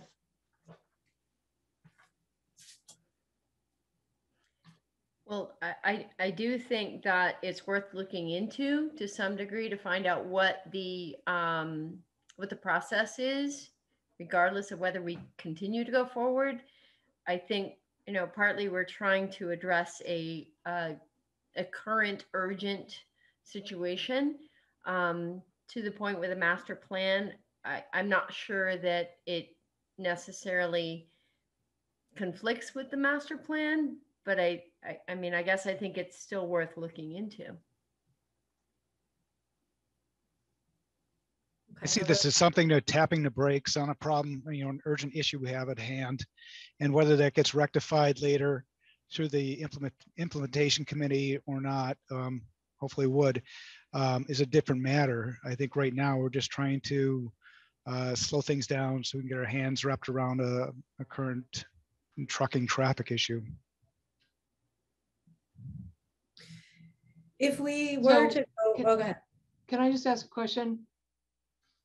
You want to put no growth in industrial because of warehouses or trucking issues? And what do you guys, I'm trying to grasp what you guys are trying to think about what you're doing here. Millie just said, well, we have an urgent crisis here. So what's the crisis? And then Anthony said, we've got a trucking traffic problem. Is this all uses in industrial, or is this just one use in industrial that you're going after? I think we just talked about doing the trucking moratorium, although I guess we often put trucking and warehouse together. So I think it would probably be the trucking and warehouse. What is the warehouse? Did we talk about that, or just trucking? I guess both are up. I mean, it's up to board discussion. Are you talking about no trucks in industrial land to travel through? Or are you talking about a trucking center? No, like it would be more trucks traveling. Well, obviously trucks would be able to travel through there. It would just be a moratorium on the use until we get a handle on what's happening there. So if we were to get a new application, well, we wouldn't get it in the period of the moratorium. There wouldn't be any additional applications. For warehousing distribution, right? Was it that? I think it was that. And If you look at the page 738, distribution and transportation uses has two definitions. There's a warehouse and there's trucking, rail, or freight terminal. What we've had is applications always for warehouse, but they always end up, not always, I shouldn't say that, but some of them have ended up to be distribution and trucking. So both of those fall under the definition. So if you were going to do a moratorium, you'd probably have to have a moratorium on both warehouse and trucking, rail, or freight terminal, just to get a grasp and see how the board and other town boards maybe want to go forward. Mm-hmm. If people watch the selectmen meeting, there's a lot of discussion. Yeah. Carrie, if just, if you're specifically looking at, if your concern is that there's a trucking issue or a traffic issue, I mean, I think we need to be very specific. Well, what is that? And is there a way to address it within existing bylaws or adding bylaws? Or is the, I think it's a big jump myself to go to a moratorium, but I also think, the selectmen have been, but I think this has been on, I don't attend all of their meetings, but I think it's been on just about every single, agenda of theirs. And the Department of Public Works has put together, I think numerous memos on what is being done within at least their department, as far as, whether it's, striping the road, the truck exclusions, the Jake, I'm not even sure that's the right term, but the Jake brakes bylaw that was approved last year. So I think, again, I think it needs to be, defined on what this problem, what you perceive this problem to be, and then are there ways that it can be addressed or needs to be further addressed if what the selectmen have been doing with the DPW, isn't addressing it, or you don't think that that's enough. Well, one huge thing is enforcement isn't being, so we still get emails about enforcement. We still get emails about, whether you brought up the Jake brakes. I think an email just came through on Jake brakes. So in addition to the issues at hand, we don't, for the bylaws we have on the books, we're having a problem enforcing because of whatever snag, like for example, the turning, the Bob would have to be sitting there watching it, seeing it in real time to enforce it, or, you know, it's so difficult to enforce it with what we have. Do we need to evaluate enforcement? Do we need to look at, I don't know, is there something we could do differently, or are there different, I'm not sure. I guess it's a good point. Do we bring up all the problems on the table and figure out how we solve it? You know, maybe that's the next iteration of this. Yeah, I mean, and I think that, you know, not that two boards, you know, can't be discussing the same thing, but I mean, you know, I don't think a lot has to be reinvented. I mean, I think we can be doing this in conjunction with the selectmen, or looking to see what the selectmen have done so far. Like I said, I don't attend every selectmen's meeting, so I don't know if some of you do, and you know, seen what and heard what they have you know, done to date. I do know that there is a significant increase in compliance with the companies that people were having issues with. But you know, I don't have the numbers here for you tonight, but I know that's something, again, that the selectmen have been working with. Yeah. Have been working, you know, with those companies. Okay, other thoughts on this? If you want to ask a question from the Board of Selectmen that's been appointed to the planning board, Scott Rogers is right sitting in the audience and can participate, and he can give you input now. It's Jason. Jason is our liaison. He's by the Board of Selectmen as liaison to the planning board. Actually, I thought that once too, Michelle, but Jason said it's him. Even though Scott's watching the meeting, Jason told me that he is the liaison to the planning board. Okay, well, but there's a Board of Selectmen sitting watching. I mean, they could give you input. So that's okay. I actually just want to, I've been watching the meetings, and I think they're doing a lot for this. I'm concerned about on the zoning side of it. They aren't able to, that enforcement piece of it is, so we've talked before on this board about if we're going to place conditions on an application and they're not being enforced, what peace of mind do we have in placing those conditions, and what is the impact of that? So if we're still getting these applications and we're still putting conditions on and they're still not being enforced, does it make sense to continue to take them on? Or do we need some sort of moratorium where we can solve this problem, get all of our pieces in a row, whether it's the selectmen, they have their component to it, we have our component to it. Do we need to level set this, what's happening in these districts? Specifically what's happening in the areas that abut the residential areas, and that's causing a lot of trouble. I don't know, maybe a moratorium's too far. But it seems like we haven't been able to solve this otherwise, and applications will still continue to come in. And so we're just, the problem is getting worse, or it could get exponential with each application that comes in. So do we need to do anything? What can we do? I think it's something. We could even like discuss it up until January. Do we want a meeting where we talk about what the issues we think? Do we need definitions? Do we need this? Right. And then like we did with duplexes, with the duplex moratorium, when it came time to town meeting, we didn't have all the answers. So we had a duplex moratorium. So if we make a list of what all our concerns are, how, and maybe there's just not enough time. Like, how do we look at these concerns before January, February? Yeah, well, why don't we could start with that? I mean, certainly we have a history of emails of concerns that have come in pretty much weekly. Mm-hmm. So if we start with those concerns and sort of, you know, add our own concerns to it, maybe that's just a discussion that we can have as the next step of this, and decide, are our concerns at a level that warrants some sort of moratorium, or can our concerns be answered in other ways? To Kathy's point about, you know, is there already a bylaw in the books, or can we tweak something? Millie, were you going to say something?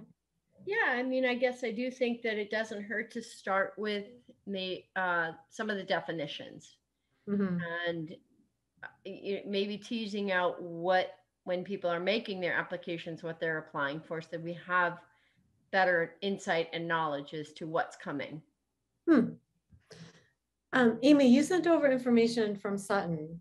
Right. And I don't, I should have been ready to talk about that tonight. I can, but one of the conditions, they had a list of 36 conditions that they put on their warehouses. And one of them had to do with an empty warehouse. So if they got an application for a warehouse that didn't have any occupants, once occupants started occupying the building, they had to come back in front of the planning board.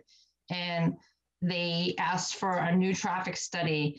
They asked for mitigation, depending on what and who occupied those buildings. So it wasn't just an empty warehouse that all of a sudden it couldn't change. Like, there were definitely conditions on there to bring the applicant back. So this was the you shared this document with the board that had, this is the 36 different conditions. Yeah. So maybe that's something, if people haven't had time to look at, we read some of that. But then it goes back to enforcement. Like, we're talking about how we add conditions, but we can't enforce them. I also started looking at different towns, and they added more than just a fine. And I don't want to penalize companies, and I'm not even talking about an industrial warehouse. This could be anything, but they went as far as, if the penalties, like the fines, weren't being paid, they had a clause in their bylaw where the building enforcement officer would pull the certificate of occupancy, so they lost their permit to run their facility. I could share that too for next time. It was just, I was looking through enforcement in other towns to see how most people had the $100, $200, $300 fine. And then it was Wellesley who added, they could pull the certificate of occupancy if they had someone who wasn't following conditions or the bylaws. Any of the board members from these other towns? Do you know any of the board members from these other towns to see? No, I was going through for the groundwater that I'm gonna talk to later, but I actually looked at 90 different committees and different bylaws. I was just looking through enforcement, but I don't know anybody in Wellesley now. And I don't know if it works. Right. I'm just curious as to how they feel the enforcement is working for them. Right. I didn't ask. I just saw it. But Kathy, go ahead. Oh, but we could call them if it was something we were interested in, to see if it actually worked. Just curious. Did we hear back on the common driveway, the special permit with FedEx and Amazon? What town council was getting back to? No, I haven't. I have not heard back from him on that. I'll follow up on that. He actually called just before our meeting tonight. Whether it was about that or not, I don't know, but I'll follow up with him tomorrow. Okay, no problem. Sorry, I didn't mean to cut you off. That just popped in. Oh, nothing. And it's nothing I would really ever want to do to somebody, but it's just something they had on their bylaw list. I mean, on their, in their bylaws. And that you also sent us definitions that. Yep. Yep. Okay. So for this one, for next time, why don't we consider the problems at hand? Maybe look at those definitions of what other towns are doing. We talked about possibly maybe if there are ways we needed to break it out differently or update it. So let's look at the definitions. Let's think about the problems at hand. And I think that's it for that one.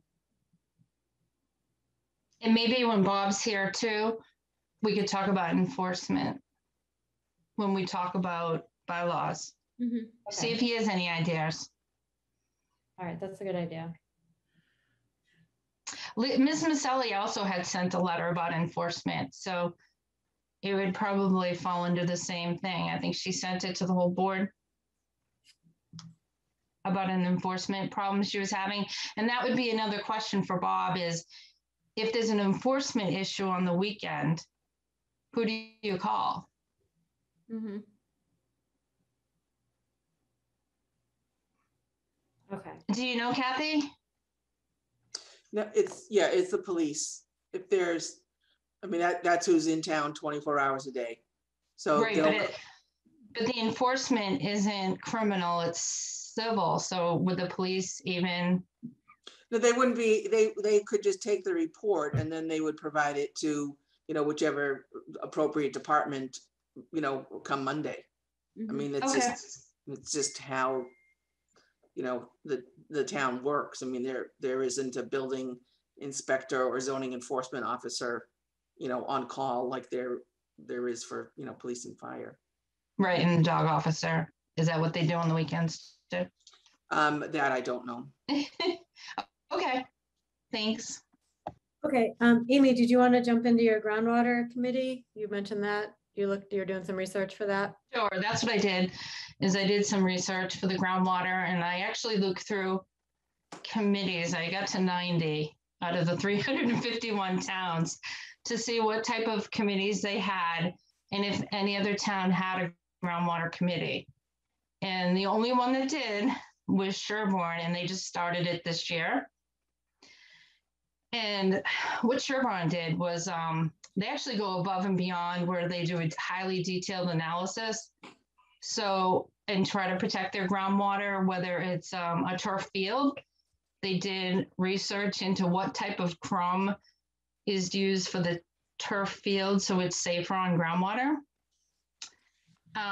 They had discussed one application, and the way that they report back is they say their groundwater committee has no serious concerns. And when thinking about ours, the way we do get a report back for the groundwater committee, they're advisory, but the memos come back saying they take a vote. The groundwater advisory committee votes to recommend approval. And whether they say it's a motion to approve or a motion to recommend approval, it's more of a legal liability for the town and the boards. Like, I was thinking, I know I had mentioned maybe we don't need the groundwater committee, but if as a board we want to discuss, keeping the groundwater committee, because it would be an important committee to protect our groundwater, maybe we want to list out what we hope to get for recommendations, because they're advising the special permit granting authority about whether they think it's safe on the groundwater. But I also think it's very important that they do not vote, because they are an advisory committee, and it should be more like what the other groundwater committee did. Was the groundwater committee has no serious concerns, but if the special permit granting authority does approve, we would recommend the following conditions. Because I do think the conditions are very helpful, but there shouldn't be two boards that either approve or deny a groundwater decision. That should fall upon the special permit granting authority, which is what all the other 89 towns did that I looked at, and even 90, even Sherborne, they did not vote, because it's up to the special permit granting authority to vote on whether or not to approve a groundwater special permit. So as an advisory board, they, even in our bylaw, it states they're supposed to make findings and recommendations, but I don't think the recommendations should be whether to approve or deny. So what you're saying, does that constitute a bylaw change or something? Like, what does this look like? If we were to say, here's what we expect, is that something that's a bylaw change or a discussion, or what does that look like? Yeah, probably more, not a bylaw change, maybe.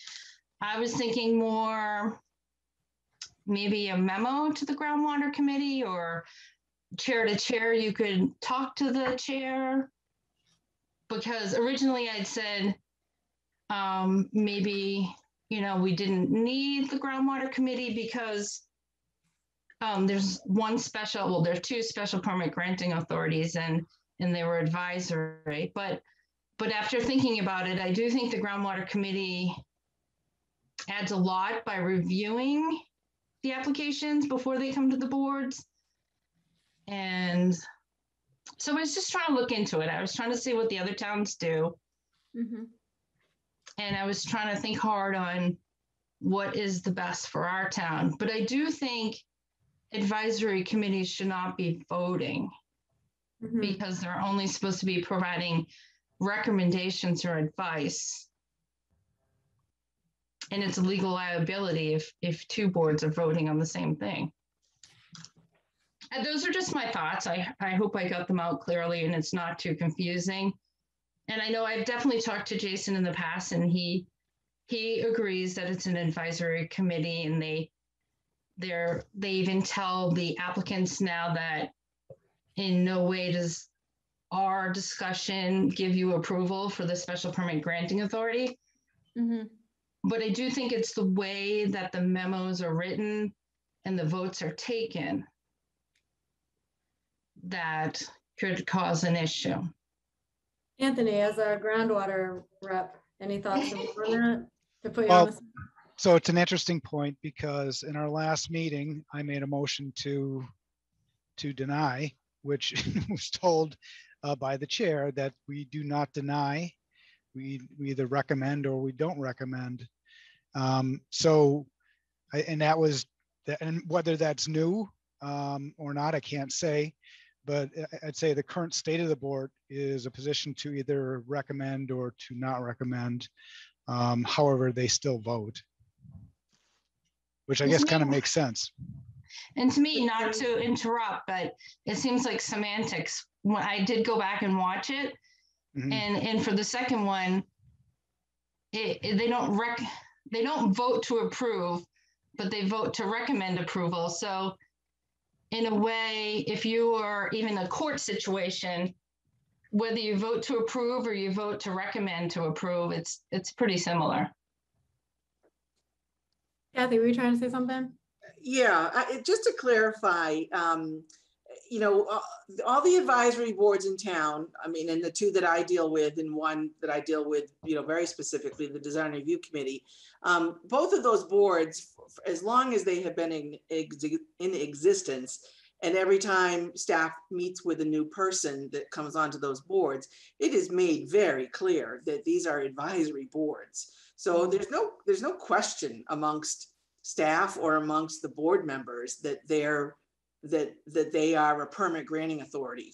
Both of those boards know they're not, but they have to vote. They have to advance the project. So they both know, both boards know that they are making a recommendation. As Anthony mentioned, you know, I wasn't, you know, I don't attend the groundwater meetings, but I mean, he made a motion to deny and was, you know, just, you know, educated that that's not what the board does. So they don't, both those boards know that they are not granting any permits. They know that what they provide as a recommendation is that it is a recommendation. And either board, either special permit granting authority board can go against those boards. I mean, they have every right to do that as a special permit granting authority. Typically, the boards won't, because the advisory boards have followed the process and have met with the applicants and have, you know, met with the applicants multiple times. So I just want to clarify, I mean, there's no confusion on boards, on the groundwater advisory committee, right in their title, and the design review committee. They know that they are not issuing a permit. Right. Amy, you have something? Yes, this isn't me blaming the advisory committees. It's just the way it's worded, maybe in the decisions. Mm-hmm. When I looked at older decisions from the design review, it would say say it was a decision for something on Barefoot Road. It said that the design review met with the applicant on these 3 dates. But lately, the decisions say the design review recommends or voted to approve the site plan. I think it's all in the semantics and the wording. Like, it can be like the design review, yeah, they met certain times and they moved it forward, but the design review doesn't really have the authority to vote on the site plan because the site plan is approved by the special permit granting authority. And I think it's not blaming the design review or blaming the groundwater committee, but I think it's the way the memos are written or the votes are taken. It's how to move it forward without it being a legal liability to say. Well, Amy, can I ask, like, who's confused? Yeah. I've Well, never I think heard a that has to be single, I've never think heard that a would be- single board member or applicant say that they were confused. Oh, And no, they- the applicants will say they approved it, groundwater approved it, or I've heard but that. they, multiple times. but they know that, I mean, and you may say it's semantics and we're not going to teach people how to speak at meetings, but I mean, they, you know, there's absolutely no question that those are advisory boards. But would a No, I think judge? that's I mean, right. there's just, we've never heard a complaint from any applicant like, oh, I thought the groundwater committee, you know, approved it and then the ZBA denied it. You know, what's going on with that? Yeah, No, so Amy, you know, I think I've been on the design review committee for many years, and there were times, they were always advisory, they always knew. I don't understand the comments that you're making. I think they're false. But I'll tell Oh, you I right don't think now, there were that. times when it was on design review, and the design review would bring recommendations to the planning board, and maybe someone would say, well, I prefer this, because they were the permitting authority. And so they were able to override it and say, okay, let's have a fence here instead, or let's do that, because they had the final approval. And of course, when you're on a committee, you're asking for a vote. You're trying to figure out from the committee, are we all in agreement that we want this fence to be black? Can we move forward to the next subject matter? I mean, I totally disagree with some of the statements that you made on that, because we never, ever gave anyone the impression on design review that their application was approved before the board. Well, it's So interesting maybe you're because I've talking been- about maybe you're talking about groundwater. So maybe you need to discuss it with groundwater. But I'm talking about design review. It's not a true statement. Well, so it's interesting because I remember even explicitly, we had an applicant come in who wanted to do stone, and the board, the design review said do stone, and the planning board said, why don't you do mulch? And there was confusion by the applicant that it was already approved by design review, that design review approved stone, so they didn't know if they actually could use mulch instead. So I definitely recall times where it's been confusing, and or the language of approval has been there and has been stated over and over again or written in a decision. I don't know if the voting piece maybe still has to happen, that could be so, but I have known specific instances where there's been a confusing issue or stated approval. That's according to the chair, right? So you can decide on that as you go through. Do you want stone? Do you want mulch? But what you're saying is that these advisory committees are not saying to applicants, well, here your permit's been approved. No, I'm not right? saying that. I'm saying an applicant came in and thought design review had approved one thing and didn't know if the planning board had the ability to say, no, you don't have to do that. So there's an example of confusion with the applicant that they think it is an approval, or they state it, even if they don't think it, they state it. And well, it has been approved by the design review committee is coming forward. but you with these recommended it. You did. That's Right. case in So, point. I mean, so what if he's confused? I mean, that's the chair's role to say to the applicant, well, would you like to have mulch, right? I mean, I don't know what you're referring to and what application you're referring to with regards to that, but 109 Main Street. which is what? The green building, the sideways building on Main Street. It's just an example of a confusion that transpired with the language of approval or what's happening. I mean, I don't know. I think it's a valid point. I don't think. I do can't, wonder. if we could eliminate confusion from our jobs, from every single one of your jobs, I mean, come on. This can't be any more straightforward, that these are advisory boards.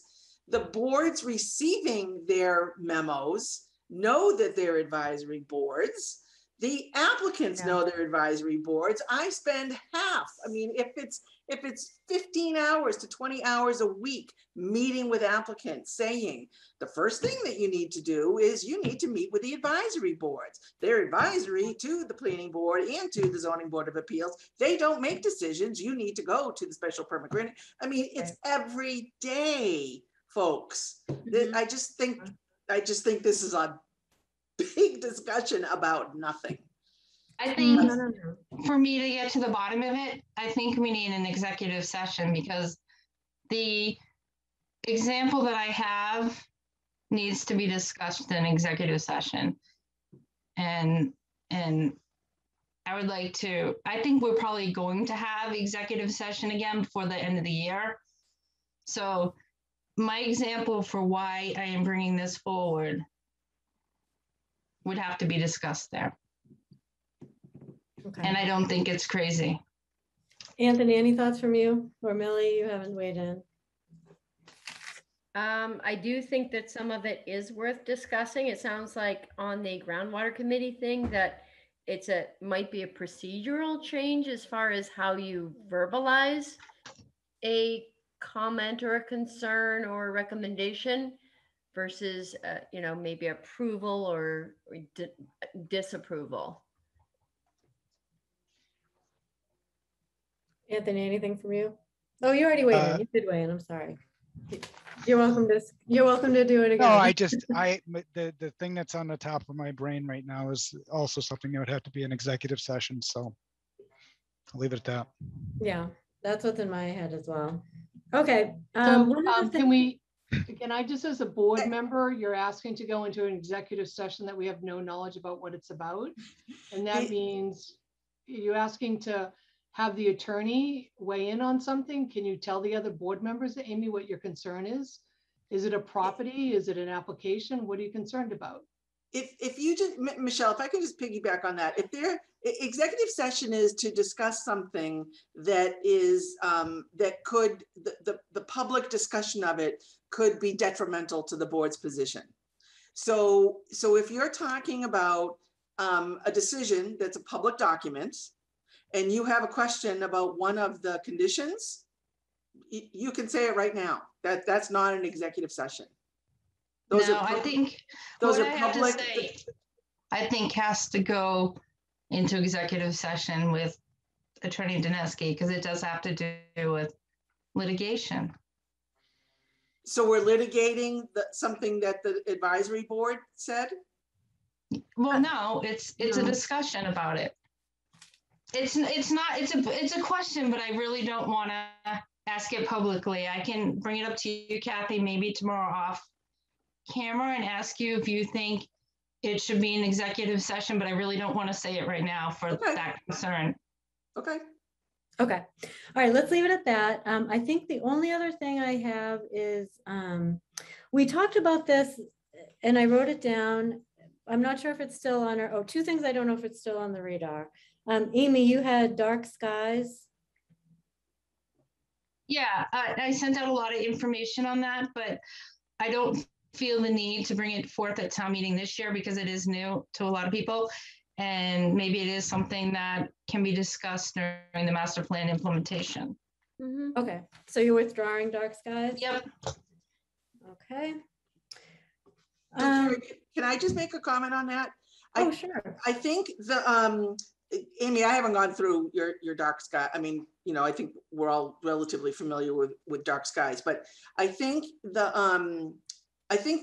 something that we could probably, not that you have to discuss it at every meeting, but if there's certain things like in the dark skies bylaw or suggestions or what, this agency or this organization that exists about dark skies, if there's something in there that like it has, they suggest that it's a certain kind of lumen. I mean, I'm out of my territory here. We're talking about light bulbs, but if they recommend something like that, okay, I mean, that's just, I can't, it's like not even basic because I don't know what I'm talking about. But if it's, let's just say it's something about like the wattage in a light bulb, that with dark skies or not dark skies, I mean, that's something like you and the Zoning Board of Appeals as a special permit granting authority when you're doing a site plan review, you know, that's something that you can ask an applicant. I mean, that's all part of the discussion.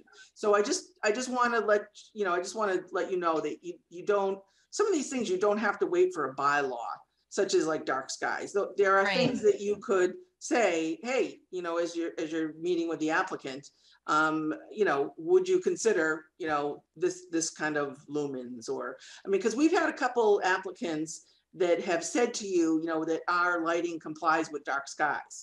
So, you know, it's something that either that firm, like that engineering firm, is promoting to their clients, or that client, you know, has decided as a company, yeah, that's how we're doing our parking lots, or that's how we're doing our lighting.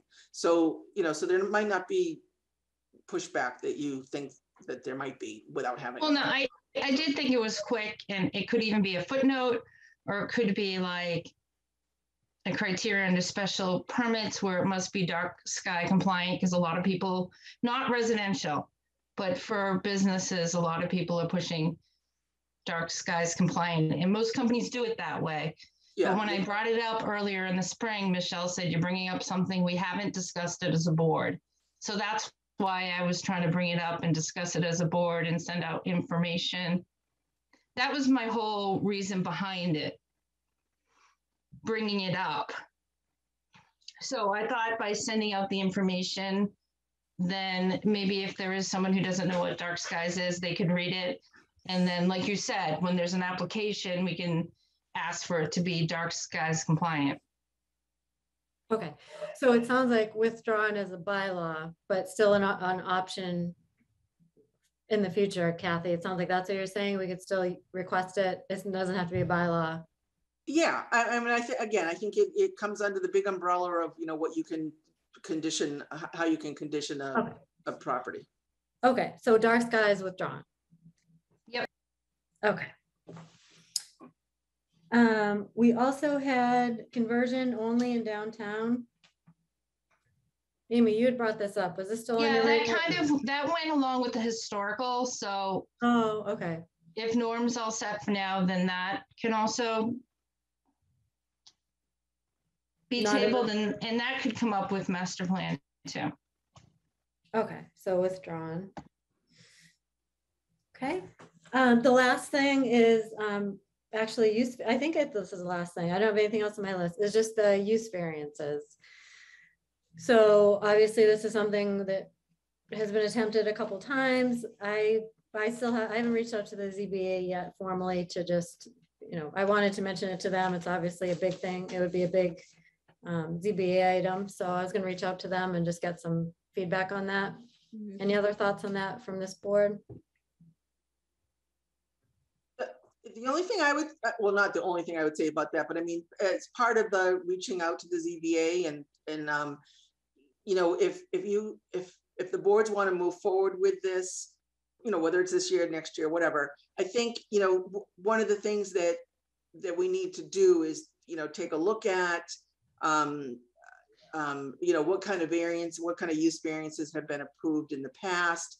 Have a lot of people applied for like a specific kind of use variance. So again, is that something, if those are continuously granted, then is that something that, you know, the bylaw should be changed? So, you know, if they've been applied for, you know, 10 years and the ZBA grants this use variance, well, then I guess it's okay for that particular zone. You know, I mean, so you gotta, you know, there's gotta be some, I mean, with any bylaw, but, you know, we gotta do some back research.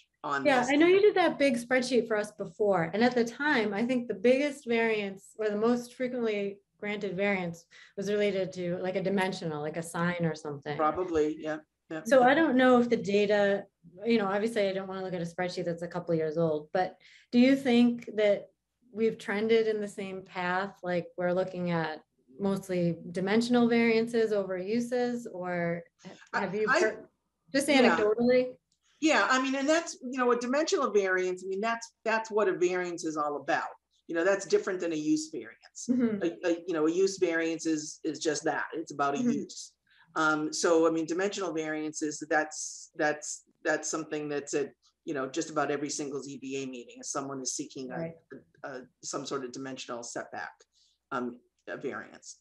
But I'm just saying in the big picture, if you want to be talking about use variances, part of looking, historically, what has been granted, and then, taking a look again at the use table of like, okay, are there things on here that that we have either prohibited in the past, but now maybe people feel differently, I mean, just like anything, obviously there's some research that has to go on here.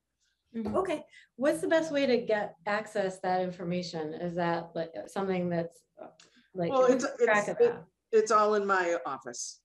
Okay, should I just come in and peruse through your office or? All these decisions are online, if anyone wants to do this for fun, but Well, I think we have up to a certain point covered anyway. So right. Yeah. And yeah, so we've again, like every single one of you, there's so many things on the to-do list, and that can certainly be added if this is a priority of the boards.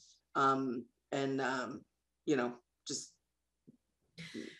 no, I can actually, I don't mind looking. I want to go back to that spreadsheet anyway, and then I'll look. The decisions are online, so I'll just look. And I think over the last few years, kind of have a sense of what those actual use variances were. Yeah, and again, they're not, like you were saying, Carrie, there's I'll be surprised if my memory is, well, I won't be surprised if my memory fails me, but I don't think there's been a lot of use variances that have been granted. But the ones that pop into my head, the use variances that are being asked for are on groundwater lately. Mm-hmm.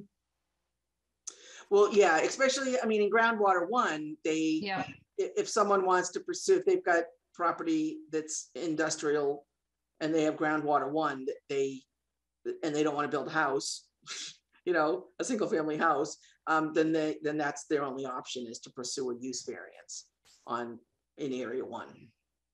So does it take a long time for you to sort them, and just, because for me, I tried to look up variances online and you have to go through them one by one, I think. Yeah, I have to do the same thing. You have to do the same thing. We don't keep a tally, and add to it at every single meeting. We go to the case files, and, we have to put together a spreadsheet. Okay, I just didn't know if there was an easier way. So I don't mind doing that actually, but what, that spreadsheet you sent us a while ago, would you mind resending it? Do you have that handy somewhere so that I can just take from that period of time? Or I must have saved it somewhere. Yeah, I mean, Carrie, you don't have to do that. I mean, I'm your staff. I mean, we can do that. I don't mind actually. I would like it's fine. It's not it'll be a fun project for me. I'm just trying to figure out if I have the I can send it. I mean, okay. It has to be somewhere. Okay. Yeah. All right, great. All right, so we have a little more research needed there, and I think that's it. Did I miss anything? Michelle, you don't have any bylaws up on the table this year, right? I don't. Okay. Did I catch everything? All right, so just things that are withdrawn at this point. Historical district withdrawn, dark skies, and conversions only in downtown. And there may be additional coming from staff. Outdoor seating has been reconciled. Mm-hmm. Yes. All right, any further discussion? Okay, we have the next, oops, I'm in the wrong agenda. The next planning board meeting is October 19th. October And then 19th. I had just sent out, if anyone caught it, I sent it out in the material from Amy, but I just added that there's no meeting on the 2nd. Okay. Great. And the ZBA meeting, is anything there that we need to? I had sent out, I think it was just 2 applications. There's 4 applications. I think there's 4 hearings. One of them was continued.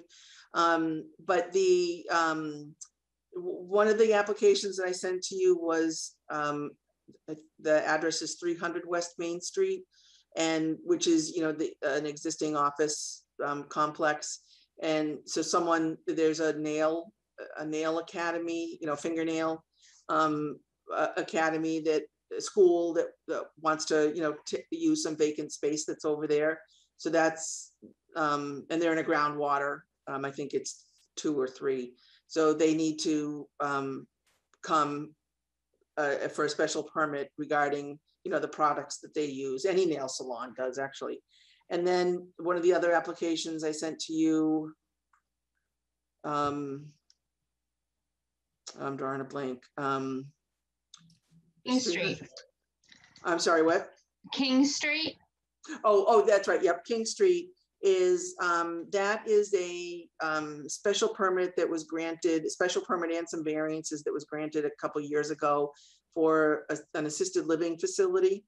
And the original application was for 66 units or beds. We called them units, but 66. And within the same square footage, the developer, because he now is going to hook up to town sewer, he wants to expand the number of units that he has to 88. And part of that is putting in a memory care facility. So because it's a change in the decision, because the decision from the ZBA was specifically written for 66 units, and he wants to change it to 88. So that's before the ZBA. And then there's a groundwater line question coming in on Lawrence Street. So that's for single family, I believe it's a single family house. And then the continued one was the 200 Bartlett Street, the Devereaux Corporation, Devereaux Company, that will, if they get their variance, if they receive a variance from the ZBA, then they come to you for site plan review and special permit for the warehouse use. Contractor yard. I'm sorry, what? A contractor yard, right? Oh yeah, contractors. Yes, yeah, contractors. Warehouse on the brain, right? But I just had a question on King Street. How do they go from, I didn't look at it, but how did they go from 66 to 88? Are they just making smaller units? I think something to do with the memory care units are smaller units. And the first floor is now what he's proposing as memory care. So yeah, I think it has to do, and the state regulates what's the square footage of these units, of each one of these units. So so he's able to increase the number, but particularly because he's connecting to sewer. But the site plan doesn't change at all. No, he's not changing the site plan, the size of the building. We've asked him to do some parking calculations, even though, memory care facility occupants don't have cars. But we've asked for, revised parking calculations. So. Okay, any further questions on that? All right, motion to adjourn. I make a motion to adjourn. Second. Second. Okay, all in favor, Millie, Aye. Anthony, Aye. Michelle, Aye. Amy. Oh, Amy, I can't hear you. Oops, aye. And Carrie's an aye. Have a good night, everybody. Good night. Okay.